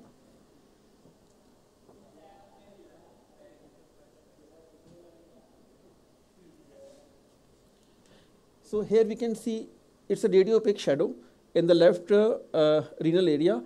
From below we put in an access sheath, and through that access sheath we introduce the flexible ureteroscope, and with the laser fiber we lace the stone. So the stone is all gone after the surgery. So that's the beauty of this. So the recent advances I've talked about, the micro PCNL, I've talked about the RARS. The role of laparoscopy we all know. There's no need to talk further on this. And in the passing note, I'll be commenting on the renal transplant. So these are the few pictures I just wanted to show you. These are all my own patients since last 25 years of practice. Can you just go back? So yeah, we can see the stone bulk. So this is a stone bulk, and these kind of stone bulk can be dealt with a single puncture in a single sitting. Next, please. So these kind of stones can also be dealt in a single sitting. We have removed a single sitting, although these big stone cannot be dealt with the RARS. Obviously, we have to do the PCNL, but the stone bulk is no longer a contraindication for us. Next slide. For stone in the kidney, we do that. For stone in the ureter, we have the options of laparoscopic ureterolithotomy. Next, please. What if the patient has an ectopic kidney? So this patient has an left cross ectopia where the left kidney was lying below the right kidney, and it harbored the stone inside. So we have done a laparoscopic assisted PCNL for the ectopic kidney. So virtually for each and every case, we don't need to have to do an open surgery. For a urethroplasty, urethral stricture, the options is a buccal mucosal urethroplasty. We harvest a buccal graft from the oral cavity and apply on the urethra. So this is a definitive treatment. It's 3 months after RGU, which suggests the stricture is all gone. Next, please. For a female urethral stricture, nowadays we see the young females having the strictures. They require repeated dilatations because of the bad urethra. For them also, we can just go back. No, forward. Yeah, next. Yes. So can you just see the uroflowmetry? This young lady, which would be around 35-year-old female, have just a flat uroflow. So she was hardly passing any urine because of the stricture. So she requires repeated dilations. So we have done a buccal graft urethroplasty on her, and now after 5 years of follow-up, she is all fine. For a female, for the stress urinary incontinence, transobturator taping is just a 10-minute job for us under spinal anesthesia, and patients become continent after that. Next, please. So this laser machine has done wonder since last 15 years, at least to me, because we've been doing TURP since last 22 years, but last 15 years I'm doing the HOLAP, which is a holmium laser enucleation of prostate. I'll be just showing a quick video for the HOLAP if the time allows. So this is the HOLAP. This is the prostatic lobe. We have got two lobes, left lateral, right lateral, and this is the medial lobe. So with this HOLAP, the beauty of this prostate surgery with the laser machine is it's number one, it is absolutely bloodless. We hardly see even a drop of blood, even post-surgery. Number two, patients do not need to stop antiplatelets. So the cardiac patients who even are ecosprin, clopidogrel, or a dual antiplatelets, they need not to stop the antiplatelets. So number two is we do not need to stop that. Number three, after certain experience, you can do it in a much faster manner, and you can do absolute radical job. Radical job means because you dissect the adenoma, you dissect between the capsule and the adenoma. So there's no tissue which is left behind. So there's no regrowth of tissue after this HOLAP surgery. So this is absolutely wonderful procedures. I removed the catheter on the next day, and the patient's voids well. I think we are done with it. We can just go ahead. Next slide. So these are the few pictures. Patient has got a right renal tumor. We have done the laparoscopic radical nephrectomy, and from this incision, we normally retrieve the kidney. It's a fenestal incision of about 7 to 8 centimeters. Same on the left side. Next picture. These are the few specimen. So the about 20 centimeter or 25 centimeter renal tumor can easily be dealt with the laparoscopy. Yes, next. Now we are dealing much more with the renal conservation. We do not want to compromise the kidney until it is indicated. So in this patient, we can see it's an upper polar tumor on the right side where the entire kidney removal is not needed. We can easily do a partial nephrectomy. Next, please. So this is a tumor on the upper pole. Next, please. And it is a specimen of the tumor, and we have preserved the kidney. So radical laparoscopic partial nephrectomy is a routine thing for us now. Next. Next, please. This is a young female patient has got bilateral pheochromocytoma. She has about 15 centimeter adrenal tumors on the both sides, having high blood pressure. So we have dealt both at the same time. And you see, we have not tampered with her beauty as well. Next, please. VVF repair can be dealt with it. Next, please. Next, please. We do a lot of pediatric work, like vesico-ureteric reflux is one of the things. So this boy has a bilateral vesico-ureteric reflux. We have done a ureteric reimplantation. Next, please. And after the ureteric reimplantation, there is virtually no reflux. So there is no reflux on the other side. Next, please. PUJ obstruction, pelvic ureteric junction obstruction is a very, very common entity in the infants or in the puberty age group, and we do with the laparoscopic pyeloplasty. Yes, please. Next, please. So we have under the reconstruction, and this is the next, please. So there is no tamper with the body. Yes, next, please. Next, please. Next, please. We do a lot of andrology work as well. The patient comes to us with the penile curvature, and which causes them difficult coitus. So we do the penile curvature correction. Yes, please. Next, please. So this is the penile curvature surgery. The advanced tumors which sometimes invades into the IVC because of the ignorance or whatever the reason, maybe the patient presentation would be late. If the tumor goes in the IVC, so then we also deal, the nephrectomy along with the IVC thrombectomy. So we've done a lot of cases. Next. patient has invasive CA bladder cancer going outside the bladder, in which the entire bladder is removed, and through the intestine we make an artificial bladder and anastomosis orthotopically at the same time. So patient does not need to have an ileostomy over it. So this is a follow-up of the patient. Now the final touch, the transplant, I've done myself about more than 100 transplants at Eternal. Next, we do all, our donor nephrectomy by laparoscopy. Next, please. So this is the anastomosis, the venous anastomosis. We do with the external iliac vein. And next, please. The artery depends. Mostly we do with the external iliac artery. Next, please. And opening the clamp, we normally have a bridge diuresis. And then the ureteric implant is done. Next, please. It's a small video donor. I think I'm done with it. It's a donor video. How do we retrieve with donor? I think I'll show it some other time. Next, please.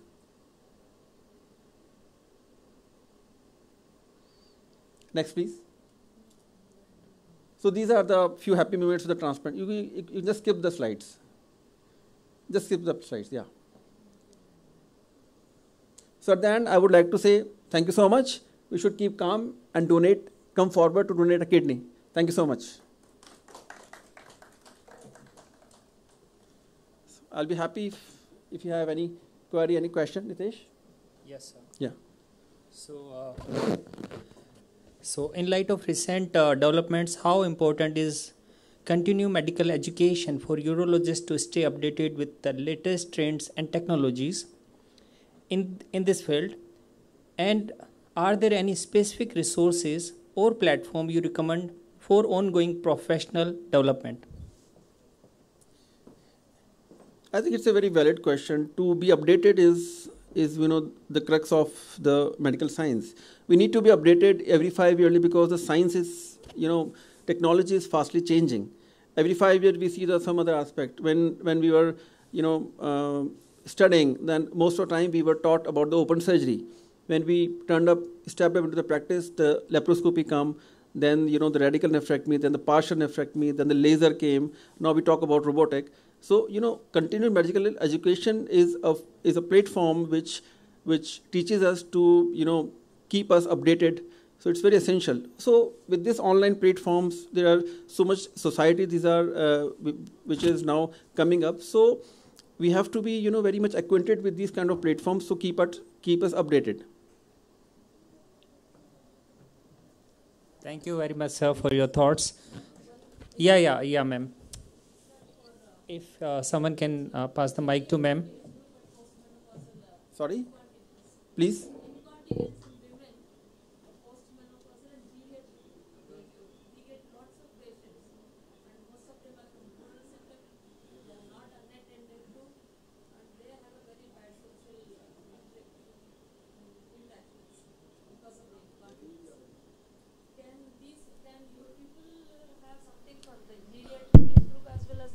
Post-menopausal women. Yeah, it's the incontinence is a very, very common entity, and true. It's a very, very hidden kind of thing. People, especially female, they do not come forward, to us. So if the people are, whosoever listen to us, people or the females especially, and the genetic, age group should come to us. We have to evaluate them, because there are certain indications, there are certain diseases which enhances the incontinence, which predisposes them for the incontinence. So we need to, find out the reason for it. Okay. But make sure you have the treatment, we have good medications, we have even small good surgeries for them if it is indicated. But they should come forward, talk to us, we will evaluate them, and we'll definitely treat them. But that is not possible because they are not attended to in the family itself, because after like 60, 50s and all, it's a burden on the family who is going to feed the family. It's a kadwa such. They hardly feed the people also. And how can we expect someone to concentrate on the incontinence? So what I request, or because you people are seniors in that and you are double graduates, if you can show some light on it so that some central or state government plans are there. Now we have so many plans for the geriatric age group, like artificial dentures, like that. And the same thing with the BPH people also over there. Most of them are geriatric people. So they suffer a lot. The life itself will be a suffering for them. So they usually opt for a death because nobody will be next to them because of the nuisance. So if government takes some action and to attend to them, at least you people can talk to the respectable governments whenever you are attending. See, the thing is, you have opened a Pandora box, I would say this, because neglected, people, or as you age, if you are neglected as a family, it's a very, very, vast topic to discuss about it. But I think the NGO should come forward who can really help them, because only the NGOs, government, as we all know, the intentions of the government. I mean, these guys are keep themselves changing every 5 years. They have their own vested interest. So I should not talk about that. But the NGOs who does it on their own, if they work in a very honest manner, I think they can be, the partial solution for these kind of problems. How about the success rate? Because it's mouth to ear publicity. If one case is not there, means hundreds of patients will never turn up to us. So I would just like to know, keeping the age and the damages which has occurred according to the age group, what is the success rate of all these surgeries? See, if the treatment is done, keeping the indications in view. Keeping the common indications. Common indication. You have to evaluate each and every person, why he or she is having this problem. If the urologist is competent enough to do the things with the proper indications, it's 100% success. The only flaw when you are, rushing through the treatment, you don't have time, you don't give, listen to the patient, and you do not address the problem. If it is properly indicated, then the treatment is bound to, do the miracles to them. Thank you. Thank you so much. Thank you very much, Dr. Ravi. And one more question for you. Can you discuss the potential impact of these recent advances on patient outcome and quality of life for individuals with urological issues? And how have these advancements changed the landscape of urological care? So these are the online questions we are getting from various doctors who are connected online. So if you can answer. Yes. The whole idea of, presenting this topic as the recent advances, okay, fine, just 2 minutes, but 2 minutes. The whole idea of, this is, I've discussed about, the recent thing, which definitely makes an impact on the patient life. You need not to puncture the kidney. RRS is the answer. You need there's no hyponatremia. There's no sodium depletion after TURP surgery. We have an option of HOLAP. You don't need to cut the patient's, belly. You have laparoscopy with us. For the transplant, even the donor need not to cut his body. Donor, we do with the laparoscopy. Even for the recipient, we are doing the robotic transplants. Even the incisions are so small. So with these further advancement, definitely the patient body is least tampered, and the results are definitely better. Thank you, sir. Thank you so much. Thank you. So give a big round of applause for Dr. Ravi, sir. And now I will request Dr. Poonam ma'am. Will request Dr. Poonam ma'am for the next presentation. So Dr. Poonam is Director Ops and Gynae at Eternal Hospital, Jaipur. So over to ma'am.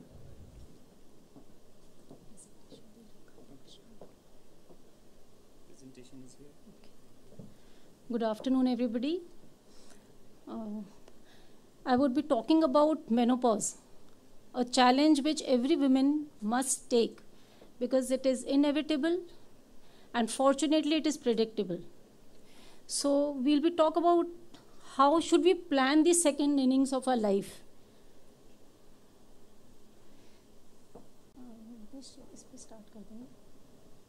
So that I don't have to look that just next because there is some problem. So when you will say next, वो नहीं पा रहा था अच्छा तो हम उधर ही देखना पड़ेगा आपको थोड़ा सा उधर नेक्स्ट बोलना पड़ेगा next. So this is what females nowadays look like. Even when old, we are all active, still carrying lots of responsibilities, and besides being at home, you are so much outside that you really have to look after yourself to look after everybody. By definition, we would say menopause is permanent cessation of menstruation at the end of reproductive life. and it is due to loss of ovarian follicular activity. This process happens in phases. So the phase of menopause is usually broken down into 4 categories. One is pre-menopause, which is the transition phase between menopause into menopause, which typically lasts about 6 to 8 years. So while you are still menstruating to the phase when you stop menstruating, there is pre-menopause. And finally, with the decline in reproductive hormones, there is a time when you cease to menstruate for at least 12 months in a row, which is called finally menopause. And then is the time after menopause, which is the time after menopause happens, and you are postmenopausal for the rest of your life. So this entire phase of pre-menopausal and postmenopausal period is called a perimenopause, and it revolves around the time of menopause. It describes the time when the hormones begin to decline and menstrual cycles become erratic and irregular. With these hormonal changes and in the transition phase, the ups and downs in the hormones, they lead to lots of difficulties which a female faces during the perimenopausal phase. Like you may experience vaginal dryness, hot flashes, chills, night sweats, sleep problems, mood changes, very common. You will find many females complaining that it isn't the same now. You are unable to tolerate stress the same like you were earlier. You get very irritable. You may experience change in your behavior, responses to different situations, and you may not even realize why things are changing. There is tendency for weight gain and slowed metabolism. You may feel you are not being able to digest things the way you were digesting earlier. You are not performing the way, your body is not performing the way it used to be performing earlier. There is thinning of hair, dryness of skin, and even loss of breast fullness.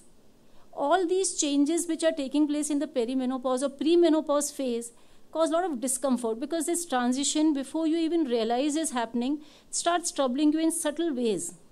But like I said, nowadays females are pretty active. 45 to 55 is the average menopausal age, and perimenopause is a period which may extend up to 6 to 8 years, sometimes even 10 years. So before a female really realizes these are menopausal symptoms or perimenopausal symptoms, she struggles with these, thinking there is some change in herself and attributes it to so many other things.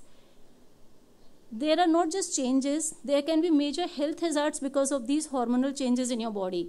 The most common to be and most significantly to be affected are your cardiovascular system, your bones, and your urinary tract system. So what you face is higher risk for cardiovascular disease, higher risk for osteoporosis, and higher risk for urinary tract infections. But finally, how do you deal with menopause? Because it is predictable, it is inevitable, you should deal with it with a very positive mindset. I would like to quote Oprah Winfrey here.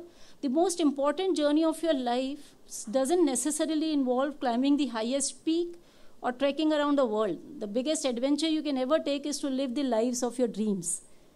So menopause is not the end. You may face so many changes in your body, but yet there's a long way to go.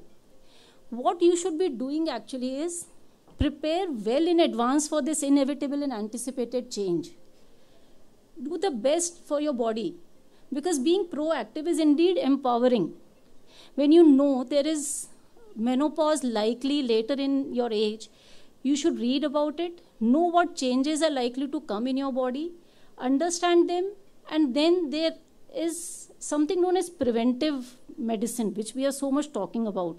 So whenever you talk about physiology and you read it, you understand it, and you yet cannot prevent it from becoming a pathology, is not acceptable. Females should know that with change of time, they are going to undergo hormonal changes, which if not addressed timely, proactively, may make them prone to diseases.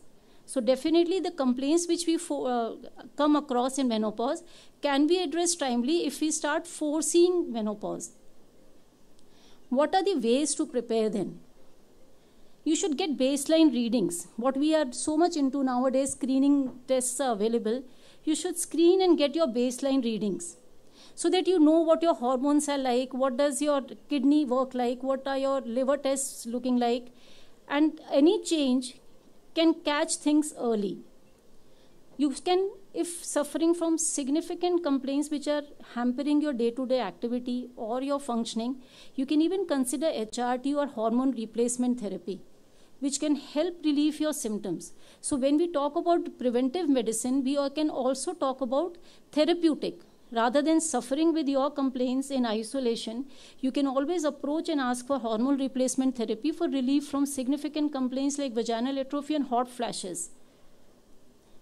Maintaining healthy weight, this is very important because one of your most friendly hormones, estrogen, which is going to leave you during menopause, it helps you look the young, keep you fit in so many ways that after it is withdrawn, you are prone for cardiovascular diseases. And other factors which affect your cardiovascular system, most important stands out to be your weight. So maintaining a healthy weight goes a long way in controlling your menopausal cardiovascular effects. You should strengthen your bones. Females during their lives have a phase called a reproductive phase where they are childbearing. Every child which a lady delivers takes away so much from her body that the replacement of these nutrients has to be very sensitively and appropriately looked into to get the desired results. The deficiency that is created during these reproductive years, if not corrected, will definitely lead to weaker bones, which are anyway going to happen in menopause. So you have to be very serious about your bone health. No to smoking. Smoking is not for females at all. When young, it may affect your childbearing, and in menopause, it worsens your both cardiovascular risk as well as your bone health. Manage your stress. The middle age now comes with a lot of responsibilities, and with females becoming active in so many fields, stress part is definitely more. Managing your stress helps you settle your hormones in many ways. So when you know that you are entering menopause, learn to keep your stress under control. Be vocal about your problems, settle them at early stages rather than letting them become big problems for you. And entertain your hobbies. Being happy and entertaining hobbies, it belittles your problems. So sometimes being alone in stress makes you see even small things as big problems, and being happy with your hobbies, enjoying what you're doing, helps belittle your problems. Most importantly, we would like to talk about bone health facts, because in India what we see is this is most affected. Even those females who should otherwise be actually fit and fine by 50, 60 start looking old and are most complaining about their bone weaknesses. We should know something very important about our bones. With women's bones, they grow until the age of 18 or 20 years. When this is supported by the hormone estrogen. Small gains can continue up to 30 years. The estrogen that we are blessed with is actually protective against breakdown. So optimal bone mineral density, which depends on calcium, magnesium, phosphorus, vitamin D, vitamin K, should be taken in plenty during these building years. That is the age group before 20 and even up to less than 30 years, which is nowadays changing, but was the reproductive age group also. So after you cross your 30 and reach in the perimenopausal age group, there is rapid decline in estrogen. So after 50, when you're menopausal, it accelerates the bone loss with 20% loss in the 5 to 7 years of menopause. So if you have not been storing your calcium appropriately in your young days, you are very likely to replenish your stores very fast. The fastest rate is in the first 2 years. So 5 to 7 years is when you're losing, but in the first 2 years, you lose most of it. So after knowing all this, you at least understand that you actually need an action plan for menopause.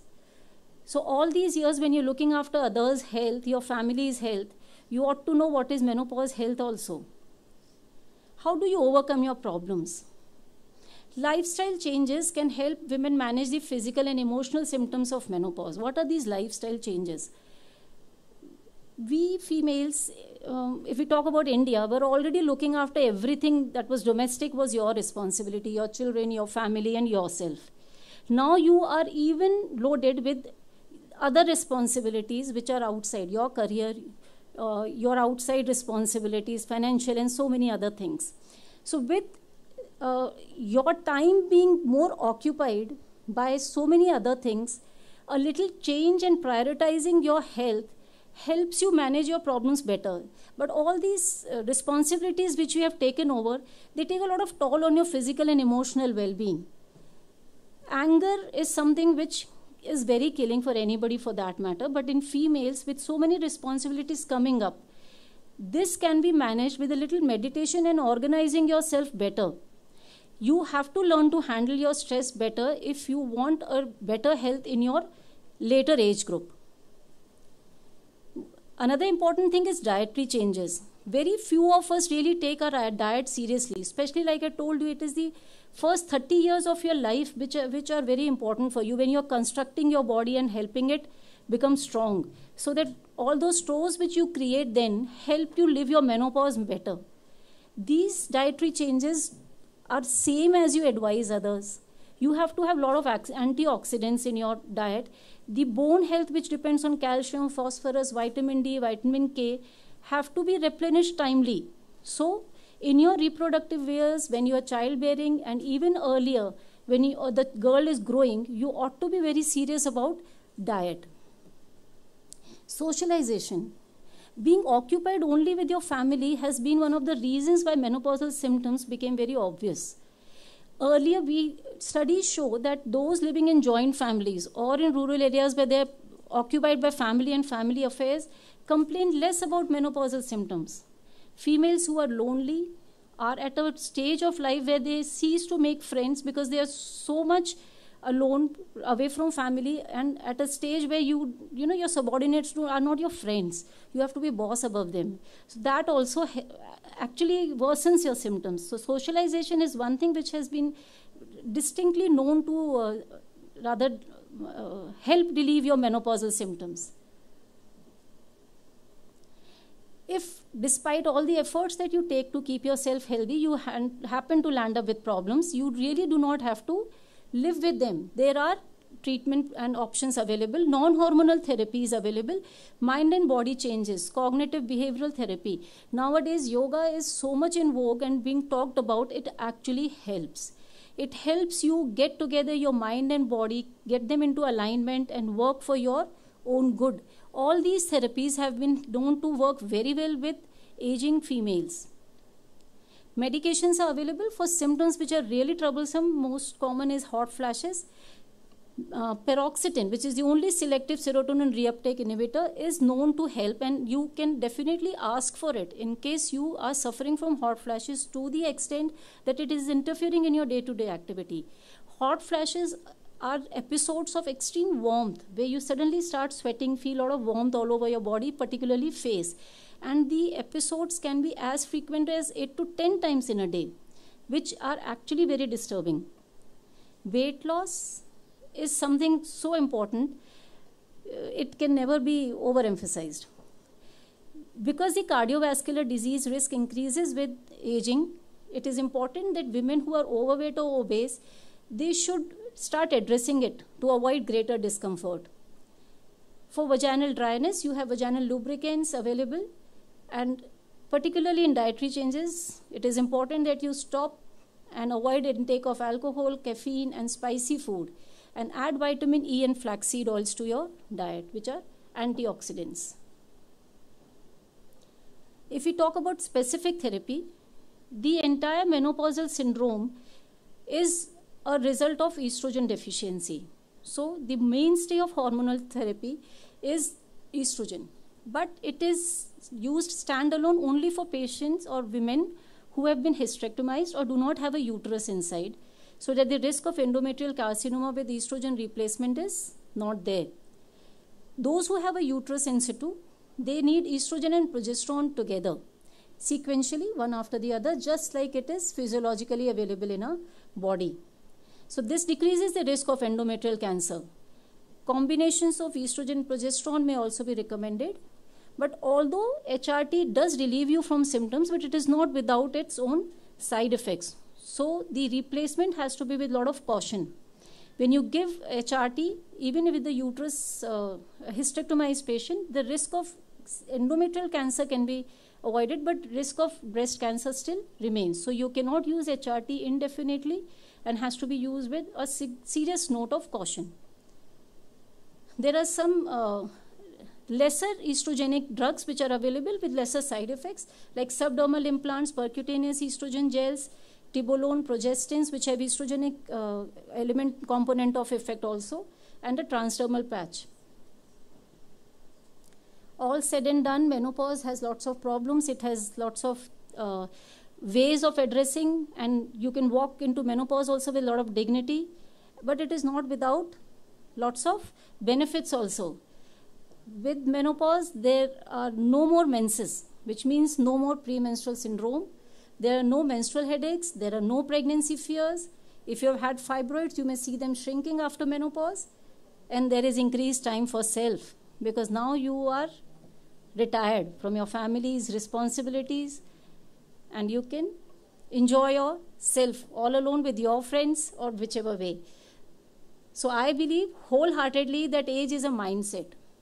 Biologically is what it is, but I truly believe it's more about how you feel in your body and how you feel about your body.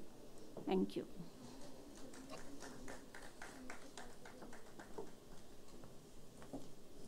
Thank you very much, ma'am. Now I will request for the next presentation.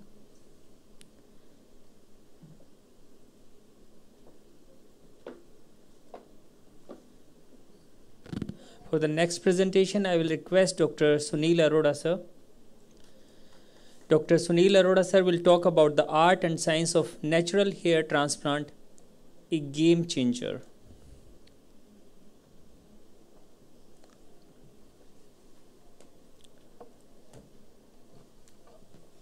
Thank you, Nitesh. So being the last speaker, I think I have been given the toughest task to keep everyone awake. Oh, thank God. So next, please.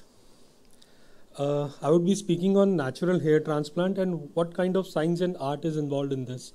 Next, please. I have nothing to disclose. Next, please.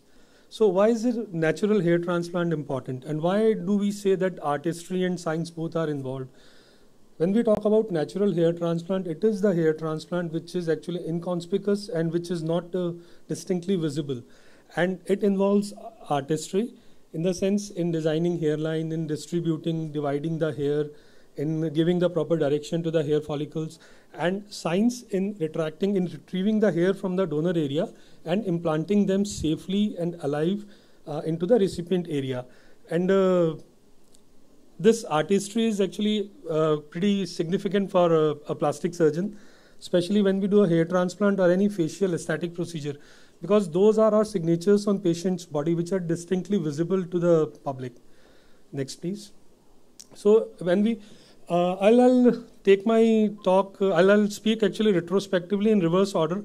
I'll show you what can happen if we do not follow the basic principles, the artistry and the science of doing a hair transplant. So what can happen and what kind of impact it have on the patients and how we can improve those conditions. Next, please. So when we do a unnatural hair transplant or a bad hair transplant, with disregard to artistry and science of hair transplant, it can be because of error in planning and judgment or error in technique or because of any complication. Next, please. Error in planning or judgment is usually on the part of the treating doctor. We need to understand that hair loss is progressive and unpredictable, so we should avoid doing a hair transplant at an early age. Then there should be a proper planning of hairline. The hairline should be age appropriate with a straight. It should not be a straight design, and we should not ignore the normal contour of the frontotemporal angle. So as in this patient, we can see. Can I have the marker? This patient actually has already been operated for hair transplant, and he was when he was operated upon, his age was 21, so he was operated upon at an early age, and hair were transplanted in this front part only. As his age progressed, the back of the head started growing bald, and this is the kind of look he was having after 4 or 5 years, which is absolutely unnatural, and he rather preferred kept shaving his head. Next, please. So this is, I'll just rush through the slide so that it will be more. This is another example. Can we make out anything in this picture and in this picture? This patient also has been operated for hair transplant with complete disregard to the artistry and science of hair transplant, with unnatural direction, distribution, very less density, loss of hair follicle. In fact, the transplant has been done on forehead, not on the scalp, as we can see. Next, please. Again, especially in females, when we do the hair transplant, this unnatural appearance, we call it a Barbie doll hairline appearance, which is, again, when we ignore the artistry and science, then straight hairline, again with poor density and abnormal direction and distribution of the hair follicles. Next, please. So, when we repair these kind of cases, this involves artistry and science in the sense that we have to take the hairline to a proper level, we have to design a proper natural looking hair, we have to keep a proper direction, distribution of the hair follicles, so that, and our aim should be to restore natural appearance and self-confidence. Next, please. The distinct challenges which we face because of these problems are that there is a lot of patient skepticism that hairline is unnatural looking. Then the donor area which has already been consumed in first procedure, it has got a poor density, so limited donor area and scarred recipient and not donor area. Next. Patient skepticism.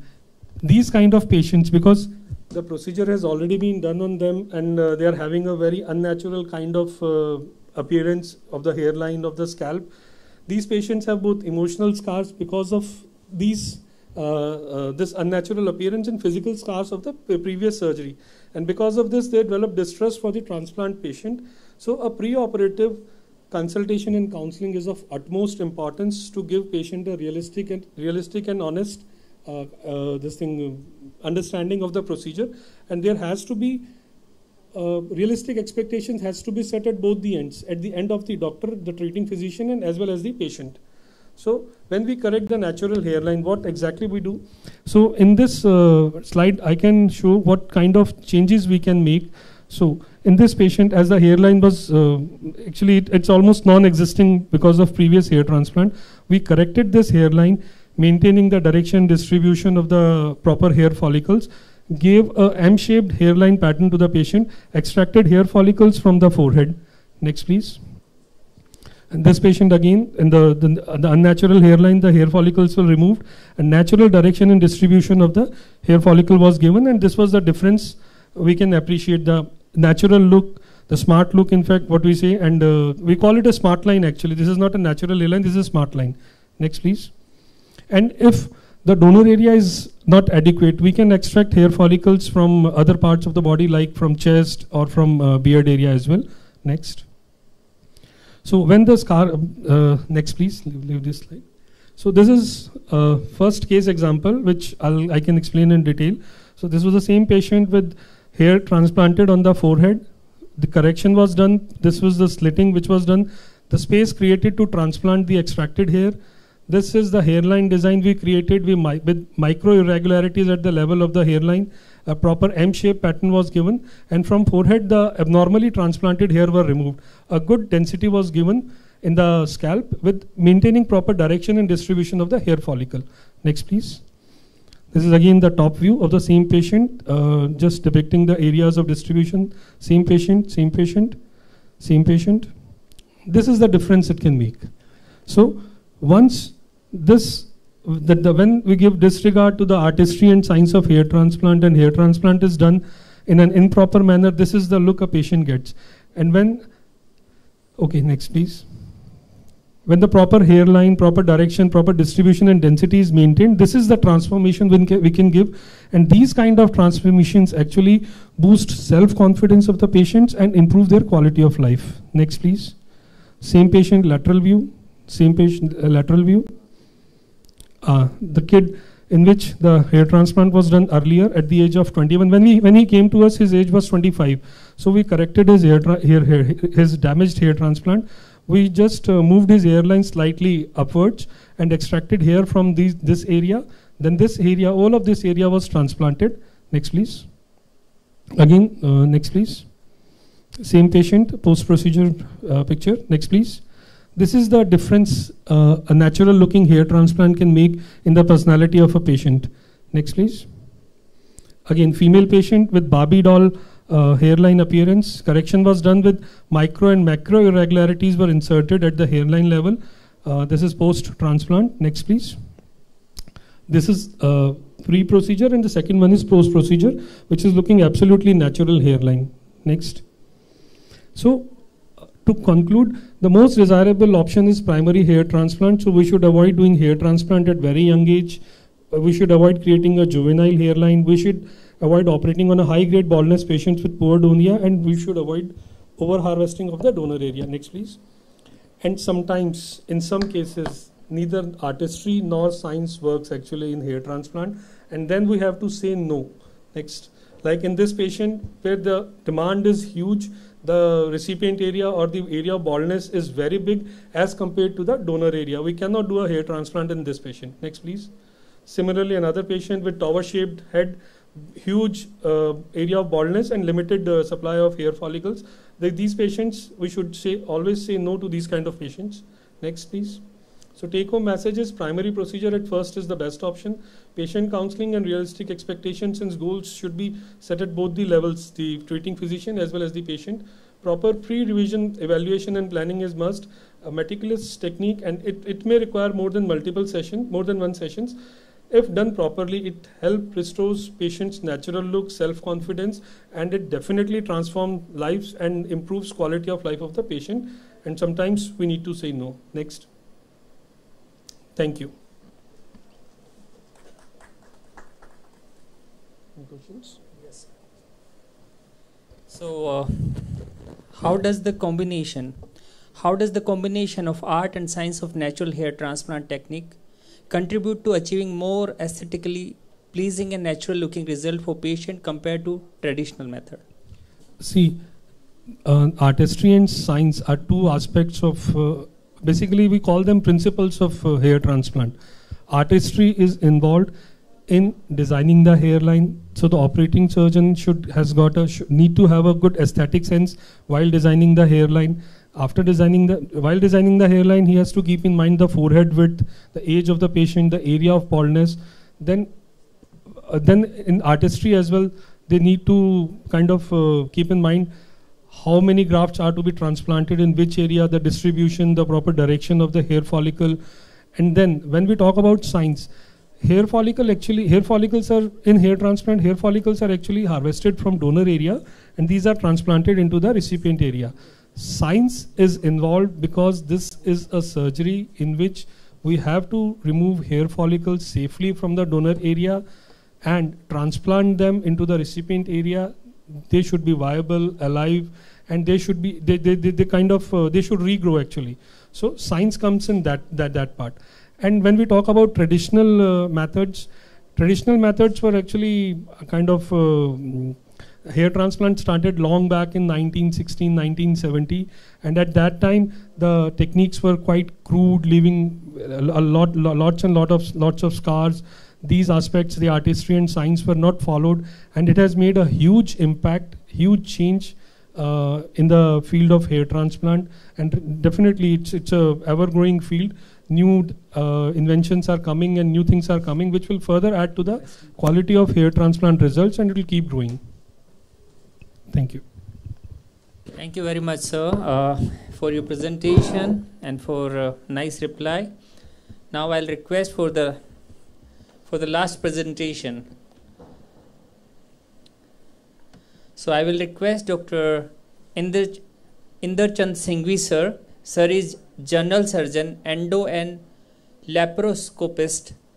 Sir is currently working in Navodaya Medical College, Raichur. He is professor in surgery. He has got many rewards and recognition.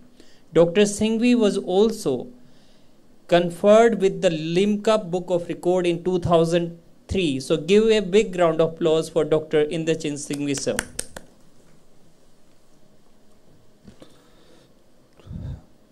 I was not knowing this is the session specially meant for the Eternal Hospital. So repeatedly I am asking Makar sir, so give a chance to present some of the cases.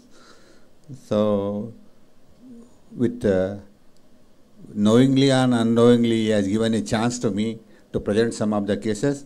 So some of the interesting cases which I practicing surgery from the last 28 years.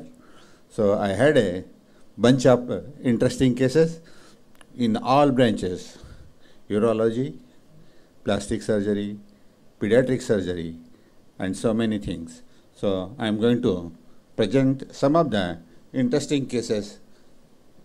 You know that our gurus, Dr. Narsangi, Dr. E.J. Shishrata, these are my teachers.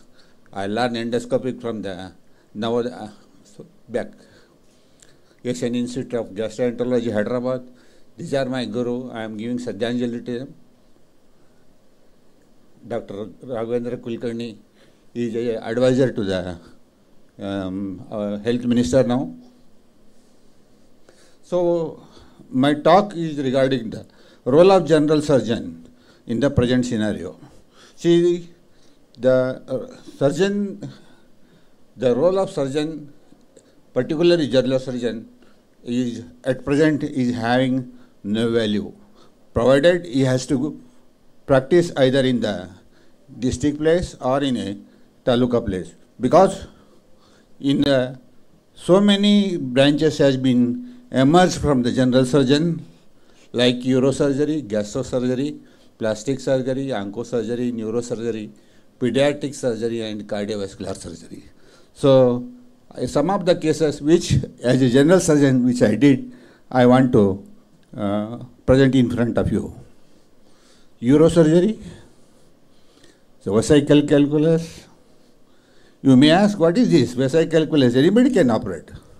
Any surgeon can operate. No? So this is a vesical calculus. This old man having Alzheimer's disease, neglected in the house, having very painful misuration, landed with retention. So I put the catheter, investigated, found vesical calculus. I thought I'll remove this vesical calculus because there are no urologists in my town. So I did suprapubic cystolithotomy. I opened the bladder. It was a very big stone. I removed it and after kept the catheter for 5 days. Then after 5 days, I asked the patient to go home with catheter because I was knowing it is a big catheter, big calculi, so it may start leaking. So with the catheter, I sent. 7th day, they phoned me. Sir, there is a high colored urine is coming. He is bleeding. Then we asked the patient to come back. And after coming back, we thought that it may be some infection. We get, according to culture and sensitivity, we treated. The bleeding has not stopped. Then we did called the urologist and did the cystoscopic examination. There was a small ulceration, which we took the biopsy. It was found to be a carcinoma. So the take-home message here is any chronic irritation in the body may lead to carcinoma. That is the take-home message. Next. Foreign body per urethra. You know, what is that foreign body? Sir, urology, sir. Urology is there? Sir, foreign body, you know. Such cases are very rare, you will see. What he did, this fellow is a young, because of the sexual gratification, he is putting our charger inside the charger. You see, you can see the charger wire. He has cut both the end of the charger. He has get introduced into the urethra.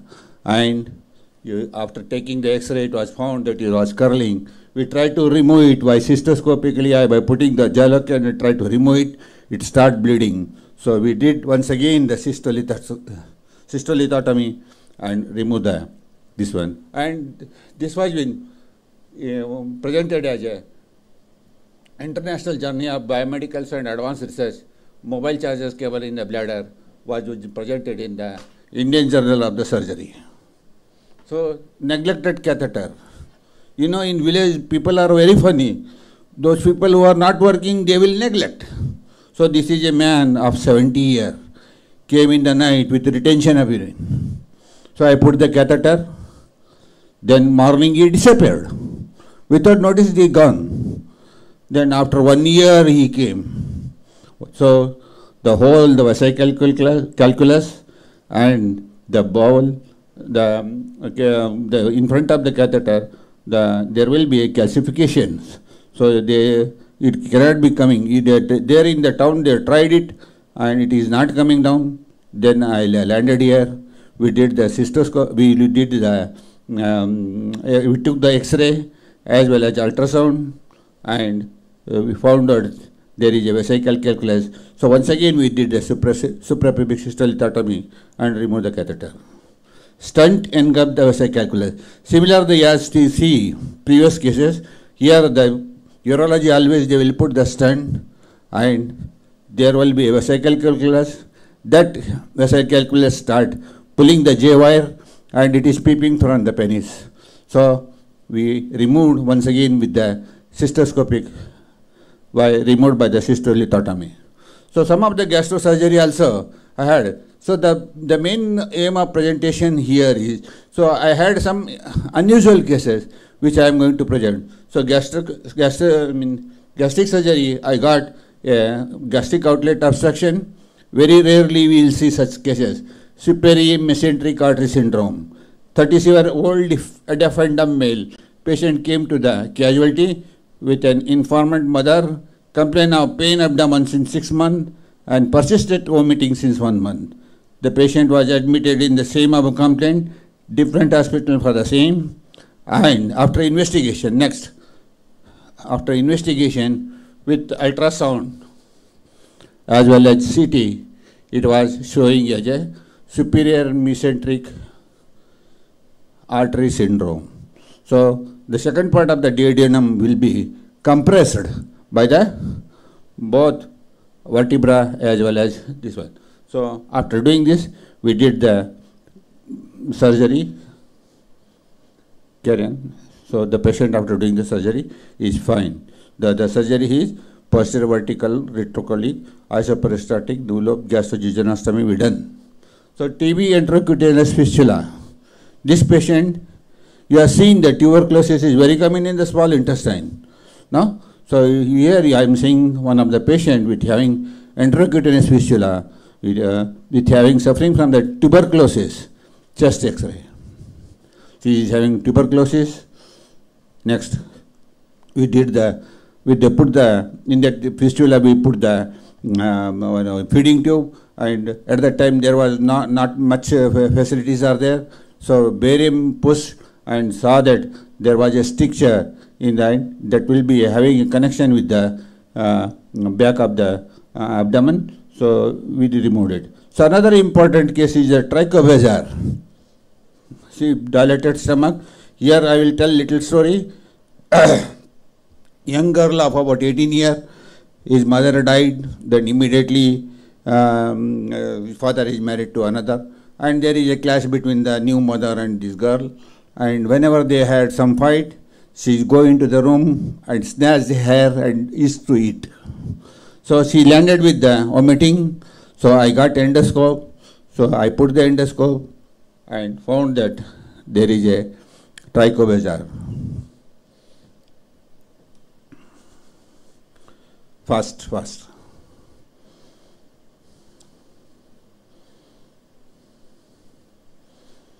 Go fast.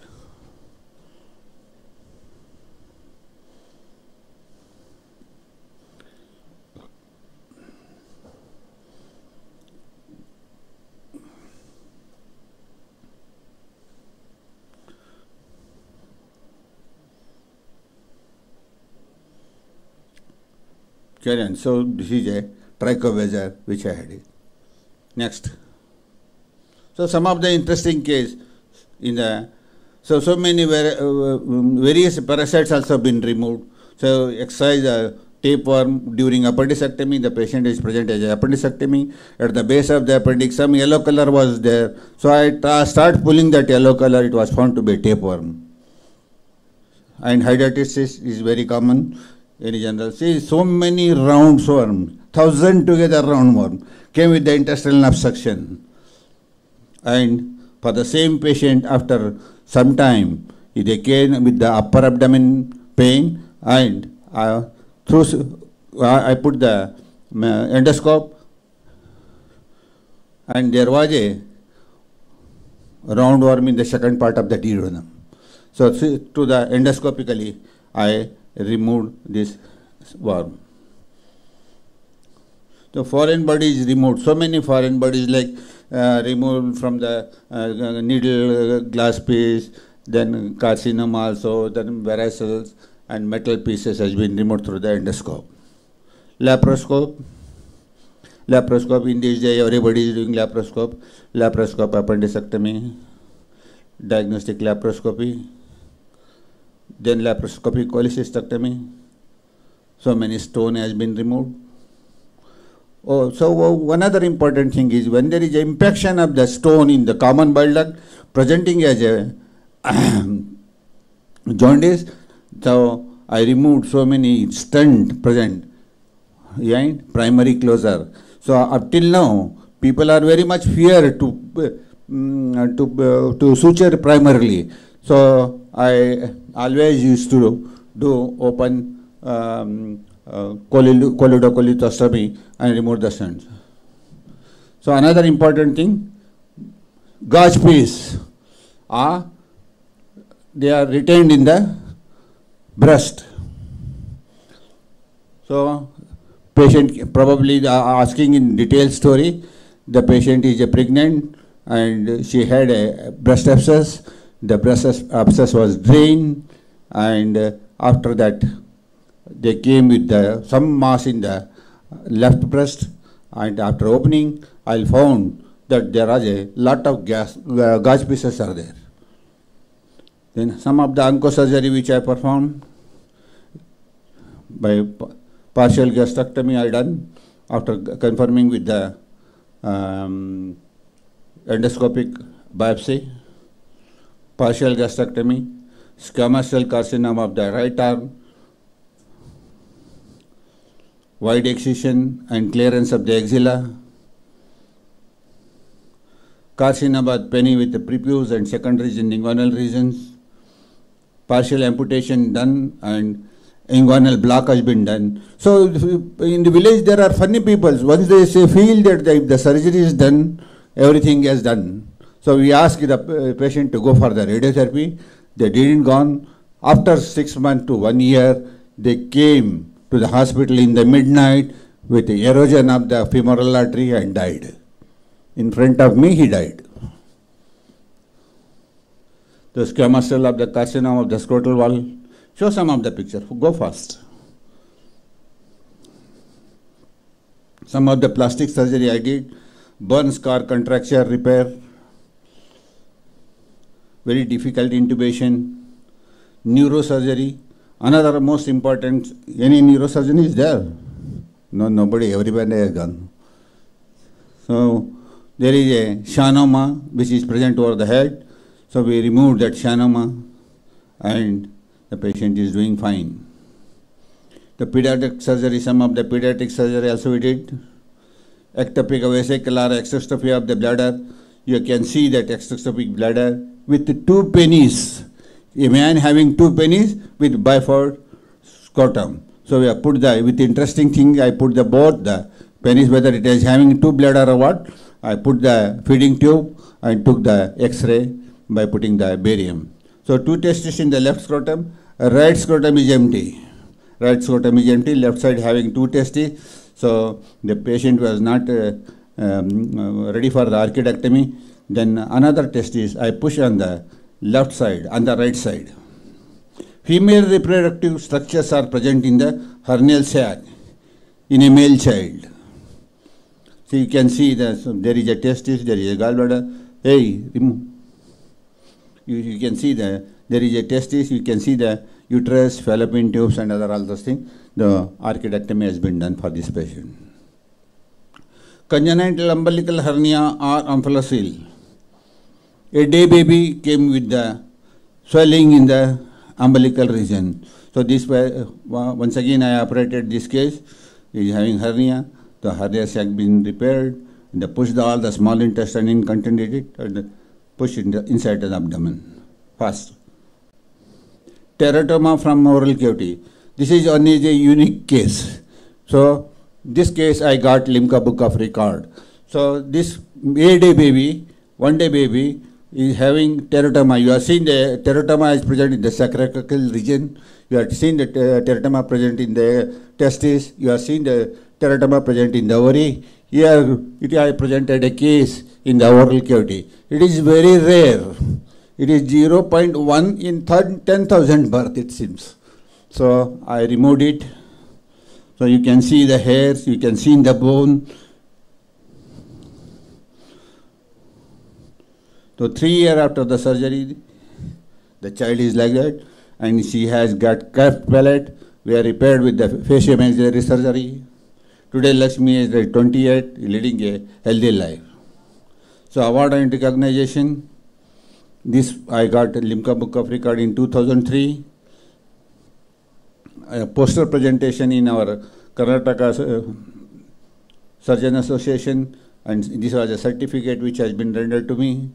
Oral teratoma has been presented as a case report, and I have been honored as a surgeon in our Karnataka. I have been felicitated by the Andhra Chief Minister Y.S. Rajshekhar Reddy.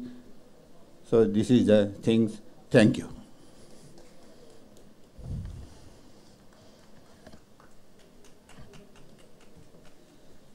Great, sir. Thank you very much. What's a nice presentation.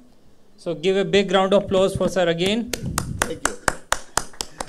Before only I thanks Makkar. I was not knowing it is exclusively for the Eternal Hospital, I think. No. Then I made you to force to that and to present such cases. I think people are not there, but really it is interesting. Madam, how you feel? It is interesting, no? No, see. Thank you very much, Makkar sir. Thank you so much, sir. It was not exclusively, but it was easy for me to manage things. So my theme was to one person from Eternal in each category and one person from outside. So we are pleased to have you here, sir. Thank you so much. So that concludes our surgical symposium of today. And thank you, Nitesh, for sparing the whole evening and conducting this so well. Thank you, all of you who have lasted till last. Thank you so much. Thank you.